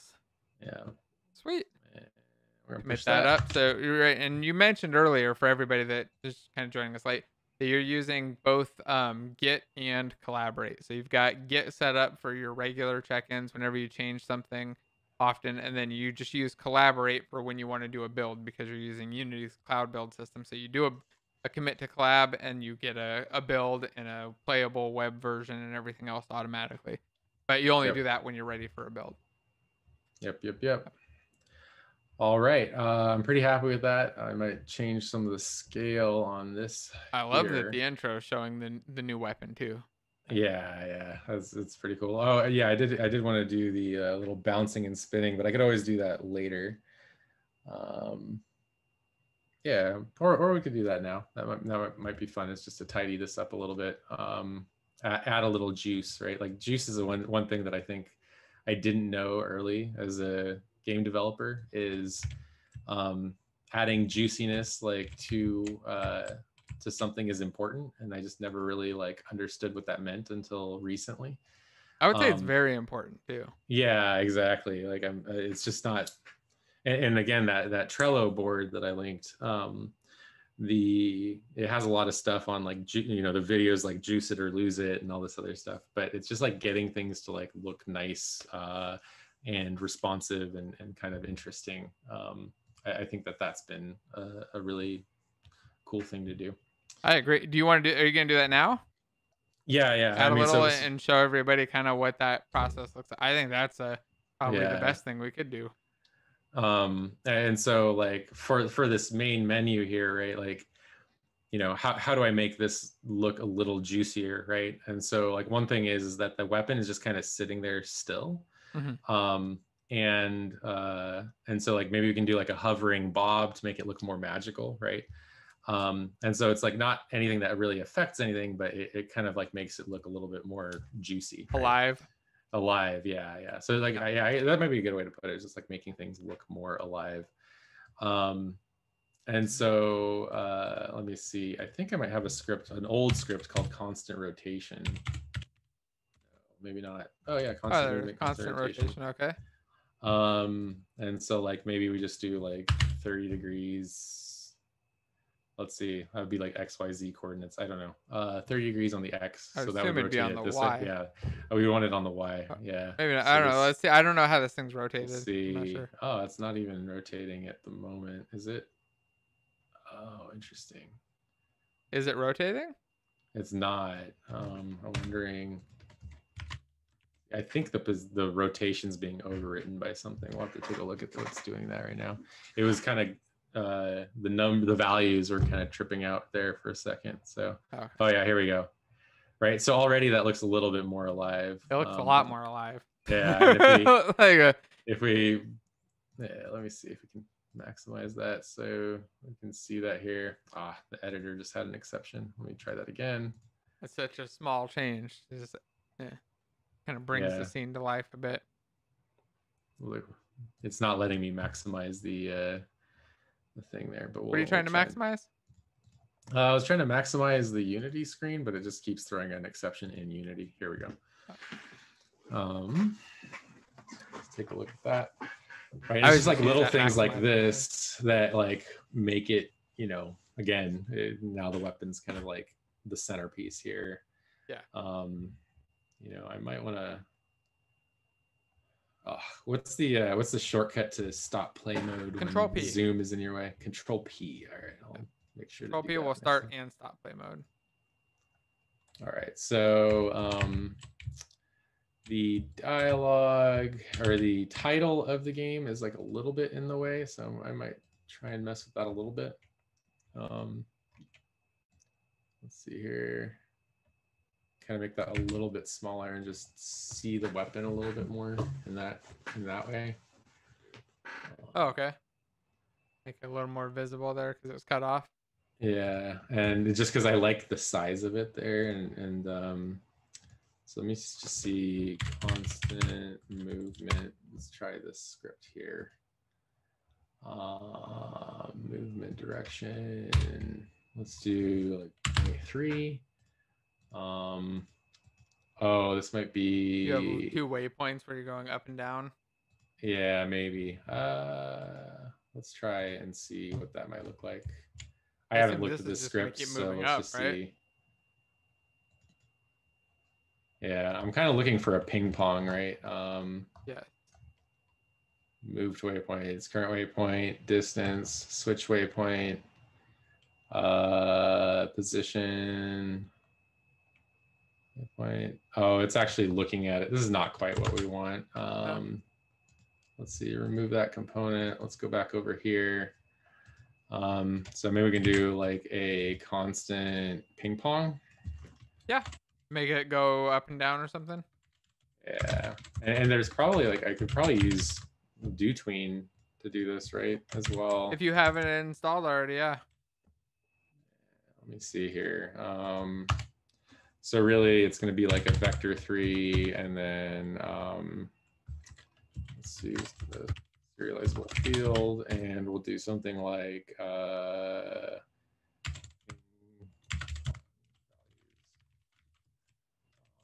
then see. Kick off a tween in here in your start. Tween ping pong. Can we do like an unlimited do tween? I don't remember the API for this. It's so rare that I end up using do tween anymore. I don't know. I think you can just make it. You should be able to make it just loop forever though. Oh yeah, so it says tweens added to sequence can't have infinite loops. Loop infinite, loop delays, loop type. Okay, so there's a loop type. All right, so let's try, and we'll just try and do it in do tween, and then if it works, then great, and if it doesn't work, then yeah, then you can just manually do too. So anybody who's never used do tween before, by the way, it's just a asset or plugin for Unity to allow for moving and just doing things over time with game objects. So if you want to like scale a thing over time or move a thing over time and then do something else when it arrives, there's a little library that makes those things easier to do. Like I said, it's not something that I use commonly anymore, but I've used it many times in the past, and I know that a lot of people use it just in their regular development because it can make it nice and easy to do or just a lot of things like this without having to write custom code. yeah, just because I don't remember the API off the top of my head, I might just do an actual ping pong for values. That does make it harder, unless anybody happens to remember the code for doing a do tween ping pong of movement and wants to just paste it into chat real quick for Chris. I don't remember it either. We could do like an unlimited shake though. Let me see. Do what is it? I need to do a. Is it dot do shake? So I think it's transform dot position dot do. We'll just try this. Do. Yeah, do tween is a really great way to add juice though, right?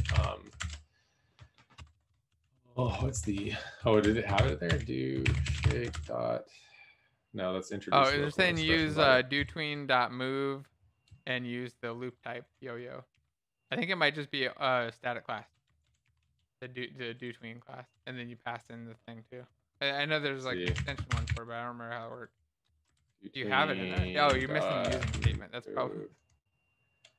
I don't know. Maybe it shows up now that. Oh yeah, I think because I think it is because I think it's an extension method. Move. I don't know. Oh, it was do move. Oh, they're saying transform dot do move. Oh, you have position in there. Oh, position. Okay, there we go. Thank you.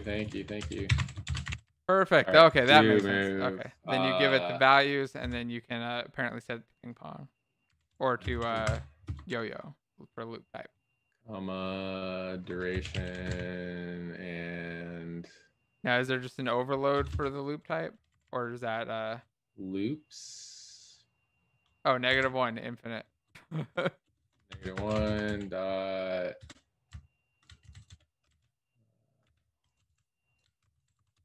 Is that it? It says loops and then returns the total number of loops for this. Oh, that's returning the number of loops. Oh, okay. Set loops. Number of loops to play. -1 is infinite. Okay. Okay, will that just move it up over and over again? Well, I don't know. Set. Oh, there's set loops and then loop type dot yo-yo. That's why. No, it's inside. It's a second parameter. I see it in chat. Thank you in chat. I haven't had much luck with infinite, though, as you said. I think you're. Oh, okay. I see what you're saying. Got it. Okay. Sweet. That's awesome. Let's see if it actually works, though. We'll find out in just a second if this thing loops and yo-yos. All right, Andy. Oh, you got to add your script. Ping pong. Constant ping pong. Give it a value of what are you doing, like a 1? Yeah. All right, see if this thing. Oh god, the zoom controls. All right, Control P. That's right. All right, I'm gonna get used to that. There it goes. Oh yeah, look at that. So it's close. Why is it offset? Is there a rotation? I am not. I wonder if the parent is rotated and we just didn't notice because, like one of those. Possible. Okay, so this thing, well, this has the 90 degrees, right? Yeah, that should be fine. I think. What about the because the rotation's happening. Oh, maybe the ping pong values are, oh, because it's the ping pong values with the environment, probably. Right? Maybe well, it's is just the move world space or local? Is somebody saying there's a local move too? But I would assume that the regular move would have been moving normal in world space and it would have been fine, and that's what I would have expected, right? I don't know, maybe the local one. Let's try it out, I guess. Like I said, I don't use DoTween enough to really feel familiar with it. It makes sense because the yeah, I started using DoTween more when I was doing the coin collectibles. Whoa. Oh, because you just pretty need to fun. change that, change the axis there. If you just change your ping pong value axis. I think it was just, it was.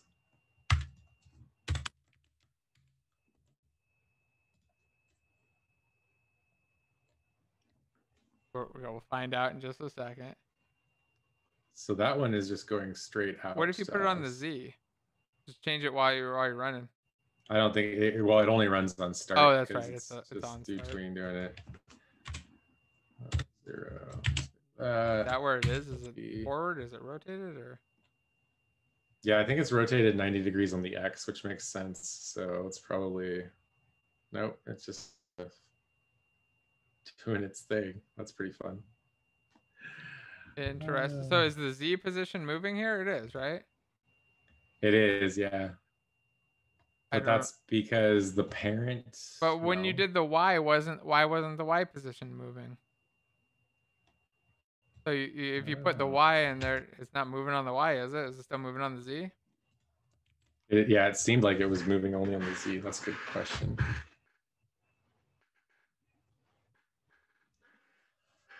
Mister. Yeah, it's only moving on the Z. That's bizarre. Is it using the right thing? Ping pong values. Wait, are you working on the right object? I assume you are, right? Yeah. Yeah, because we saw it moving. Yeah. No, everything.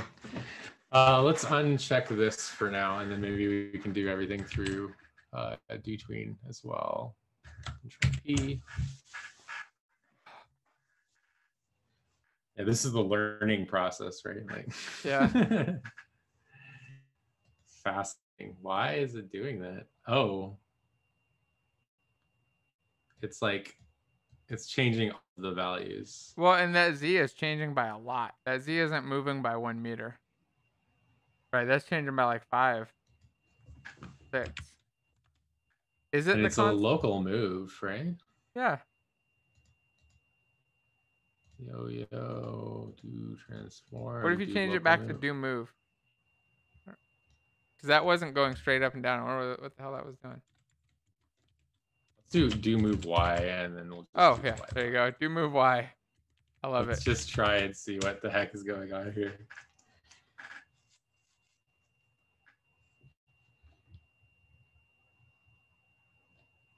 Let's see how it goes.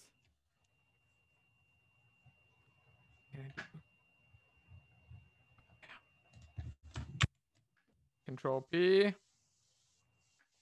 Oh, somebody's saying there might be a hierarchy scale fucking with it. That's possibly the case.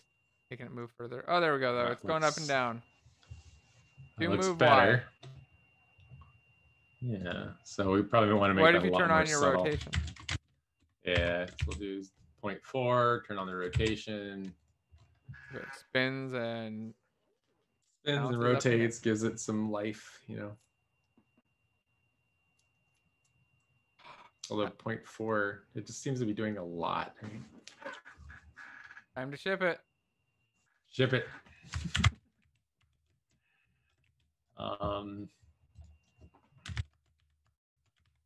That's probably too little. Let's do this. Oh, you have that scaled, right? Yeah, I'm just scaling this thing down a little bit. Just because the mace looks really weird. I'm gonna have to play with the scales of the sword and the mace and everything like that. But I should mention chat of using set ease too to make it so that the ping pong is a bit smoother. You can set the easing mode.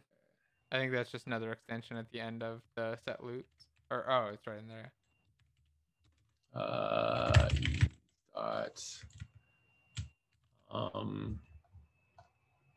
There's just like a linear one. Yeah, I don't know if we want in linear though. I think we want what it's called.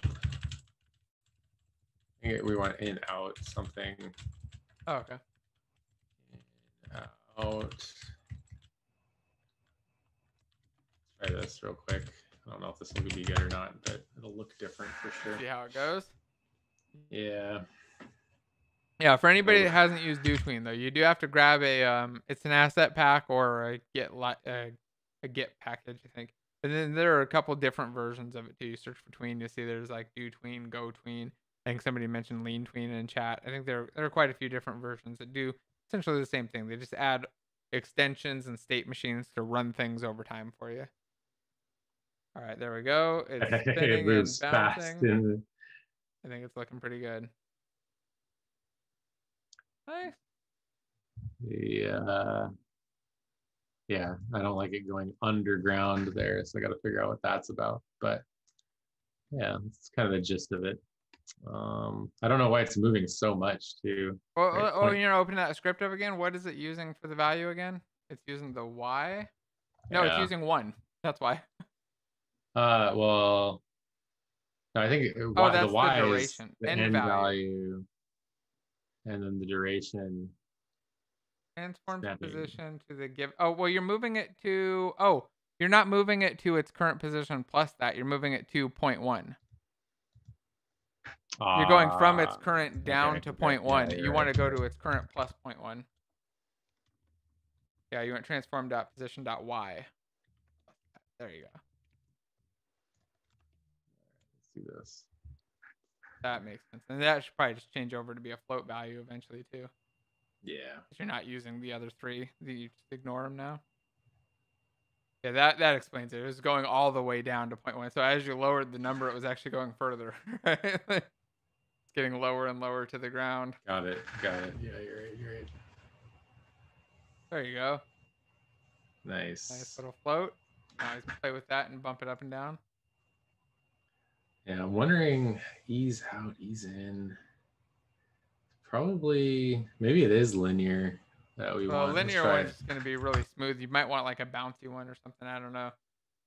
I think it's fine. It's kind of weird too. You might want a little bit of an ease there, but it seems like it's kind of hanging at the top and bottom a lot. Yeah. It looks pretty good. So that's good. I feel really good about that, actually. Nice. I think it's looking good, man. I think we probably start wrapping up soon. It's already getting kind of late. Yeah. Been going for a while. I'm sure you got plenty of other stuff to do, and we're already 2 hour or like an hour and a half past your normal like work session time, right? I know. Yeah. I mean, I've doubled my productivity this week by doing this video. Right. Oh, no, that looks really good. I like it. Now the bouncing and the rotating is definitely looking good. So I don't know. That's pretty nice. Thanks. Yeah. Well, thank you for the encouragement and everything too. Yeah, this is great. We have the community button in. We got weapon saving. You know, probably move on to Steam integration next. So yeah, it'll be fun. And do some Steam cloud save, right? Steam cloud save. I'm gonna do achievements, play the card game stuff, the cards or whatever. Yeah. All that. So a lot more artwork related stuff, and then just adding achievements. And so, you know, kill types and different amounts of enemies killed, and then defeating certain mechanics in certain ways will all get achievements put in. And I'm going to be working a lot on that. So. Right. Well, people would say they seem to be interested in the Steam stuff, so maybe we can do another stream sometime and go over the Steam integration process, like how you do Steam saves, maybe whatever other types of things you pull from there, because it's a lot of fun. And if you have questions about it too, like if been a while since I've done it, but I'd be happy to help you out too, and just Yeah, I'd love to do have another fun with it stream. because like it's Yeah. neat, and I don't have a Steam game active right now, so I don't get to play with it. Like, Yeah. Steam integration is really fun because it's like literally like, this dot get Steam name, and you get the player's name and stuff. So yeah, you it's suddenly pretty have that fun. magic access. Yeah. It's, somehow magically you have all this information about the player that you never would have had early, before. And so you can start putting their name in the game and stuff like that too. It's pretty fun. Oh yeah, no, that's a lot of fun, and you start using their avatar and their other stuff. Yeah. I like that stuff. Somebody's asking about if I know about scene fusion. So that's something I played with a little bit. Anybody who's curious about it, they're talking about the multi-person workflow stuff, so multiple people can make a game together. It's essentially a plugin that allows you to edit and work on a scene like live together, so you can go around like see each other's work editing like as you're doing it. You can be raising the train and placing NPCs, and it synchronizes all of that stuff together. I've never had an opportunity to use it in a real project, just with sample stuff and trying it out, but seems kind of neat. So it's something I would love to get into, but like I said, just haven't had a project where it worked out right. Cool. So is there a base Steam functionality that Steam requires you to publish on Steam, Chris? No, There really isn't, right? There's no yeah. real. You could just do an executable that runs the game and has no Steam integration, right? But one thing is that there are people out there that just buy games for the trading cards. So you might be giving up a few sales because you don't have trading cards, so they don't want to buy the game. Yeah, it's not very many though. That's going to be a very small number of people that will buy your game just for that. You're talking maybe a couple dozen. and other things like that, right? Like, so some people are motivated by achievements and like making their achievement score as high as possible, and so you just kind of want to support all those like community related stuff. They're easy to do too. Yeah, and they're fun, right? Like adding an achievement, you just call like, hey, they got the achievement, one-liner, and it's there, shows up, pops up on their screen, everything kind of happens magically for them, and you do a one-liner to check to see if they have the achievement already. So yeah, it really is like a one-liner sort of thing. It's pretty good. And then I don't know what else, like the Steam related stuff. The hardest part, I think, is the images. Yes, getting all of your source art, producing all of the 15 artwork, different pieces of art that are in different formats for all the different places that they like to show stuff. Yeah, and they have documentation on how to do all that, and it is a lot of work. It's important too, because that's like the one thing that gets people to click on your game, right? Like it's the thing that nobody, programmers don't generally like to do, that probably matters more than any other thing you're going to do in your game. Right? Having that art that people are going to click on to actually see your game and know whether or not they want to buy it. Super important. You have the best game in the world, but no one will ever see it unless you go through that effort, right? I know. Well, now like 300 people have already seen it. Yeah, they've already seen the best game. But no, I think like you've got to really be able to push it out there and make sure that those images are good. But yeah. Does the achievement system support incremental progression towards achievement? Yes. So you can mark how many things they have and just keep incrementing that. And I think you can even, I think it just had an increment option on it, but I can't remember exactly. But yeah, you could definitely read them and just increment them up. And then once they had reached a certain number of them, it turned on the achievement. And that was actually like in the Steam achievements, you set like they've done this 10 times or 100 times or whatever number of times when you create the achievement. And then you just mark the number of times they've done that thing, like killed a goblin or whatever it was. All right. Well, I think we are kind of running out of questions here, and we've been going for a long time, and I've had a blast. I guess the last thing I wanted to do was ask everybody two things first. I guess like first, let me ask you a quick question, Chris. Do you want to maybe like generate a couple Steam keys we can give away next week? Yeah, that'd be great to people, so they can get in and play the game and stuff. I wanted to do it today, but I don't think there's time to really get them in here. But I'd like to do a little giveaway of some keys and some other stuff soon, so people can hop in and play and save their $150. Yeah, they're one Bitcoin. That Yeah, you can say keep their get 1 Bitcoin worth of game or whatever. But and then I also wanted to ask everybody to hit the thumbs up button and just go wish list the game. Go check it out. Even if you're not gonna buy it, go wish list it. It helps bump up his stats and stuff, and just helps Unity game developers. Like that. Even if you don't think you're gonna buy it, go do that, or just go buy it, and yeah, that'd be cool too. I like it. If I get a free game key, I can flex on my friends. Yeah. Yep. Turn around. And if you get that game key, come to my Discord and give me feedback on the game. I'd love to hear it. Oh, definitely. Yeah, and the game is called Skulls Impossible Quest. It's linked right there. That bit.ly link will take you to it. And I'll put it in the video description as soon as we stop streaming too. You can just click through and grab it. I probably should have done that from the beginning. Other than that, we'll be doing, somebody was talking about the voting stuff. So that, I think I'm going to do that next week. I was going to do that this weekend, where we'll go through and vote on some Unity 2020 features. I built a whole YouTube app that will watch chat, let us vote, award people, and all kinds of fun stuff. It should be fun and interactive. But I wanted to do this with Chris first, and gives me more time to polish that up, test it out and stuff. And we get to go on and actually look at a real project and have a lot of fun with it. So we'll probably do that next week. So if you want to see that, make sure that you're subscribed and hit the alert thing, and it'll be probably around the same time next week. And then other than that, yeah, go check out the game. Oh, you know what I should have done? Watch this. This is what I should have done. I should have gone Skulls Impossible Quest. Let me pull it up. And I should have had that right up there playing in the background. Sitting in there, just playing in the back. And trying to figure out what to do with that screen forever. And now I know. It should have just been playing the game the whole time. Playing the trailer, right? Nice. All right. Well, yeah, I guess I wanted to say thanks again, everybody, for coming out and just joining us, and especially thanks to Chris for sharing code with us and game that's about to go out, and taking everybody's feedback and stuff. Again, if you guys want to see more of this stuff, don't forget to subscribe, share, thumbs up, all that. And thanks everybody. I'm gonna shut up now. Is there anything else you wanted to say, Chris, before we wrap it up and say goodbye to everybody? No, yeah, I had a lot of fun.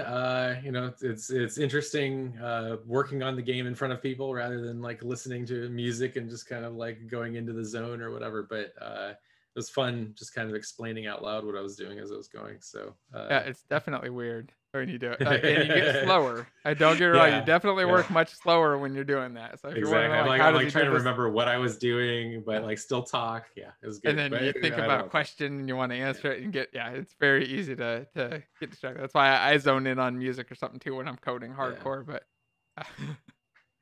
very cool stuff. But anyway, yeah, thanks everybody. Please wish list the game and check it out. And I'd love to hear feedback. So. Thanks again, everybody, and I guess we'll wrap it up here, and we'll see you all very soon. So make sure that you've hit all those buttons and everything, and we'll see you next time. Yeah, see you next time. Bye.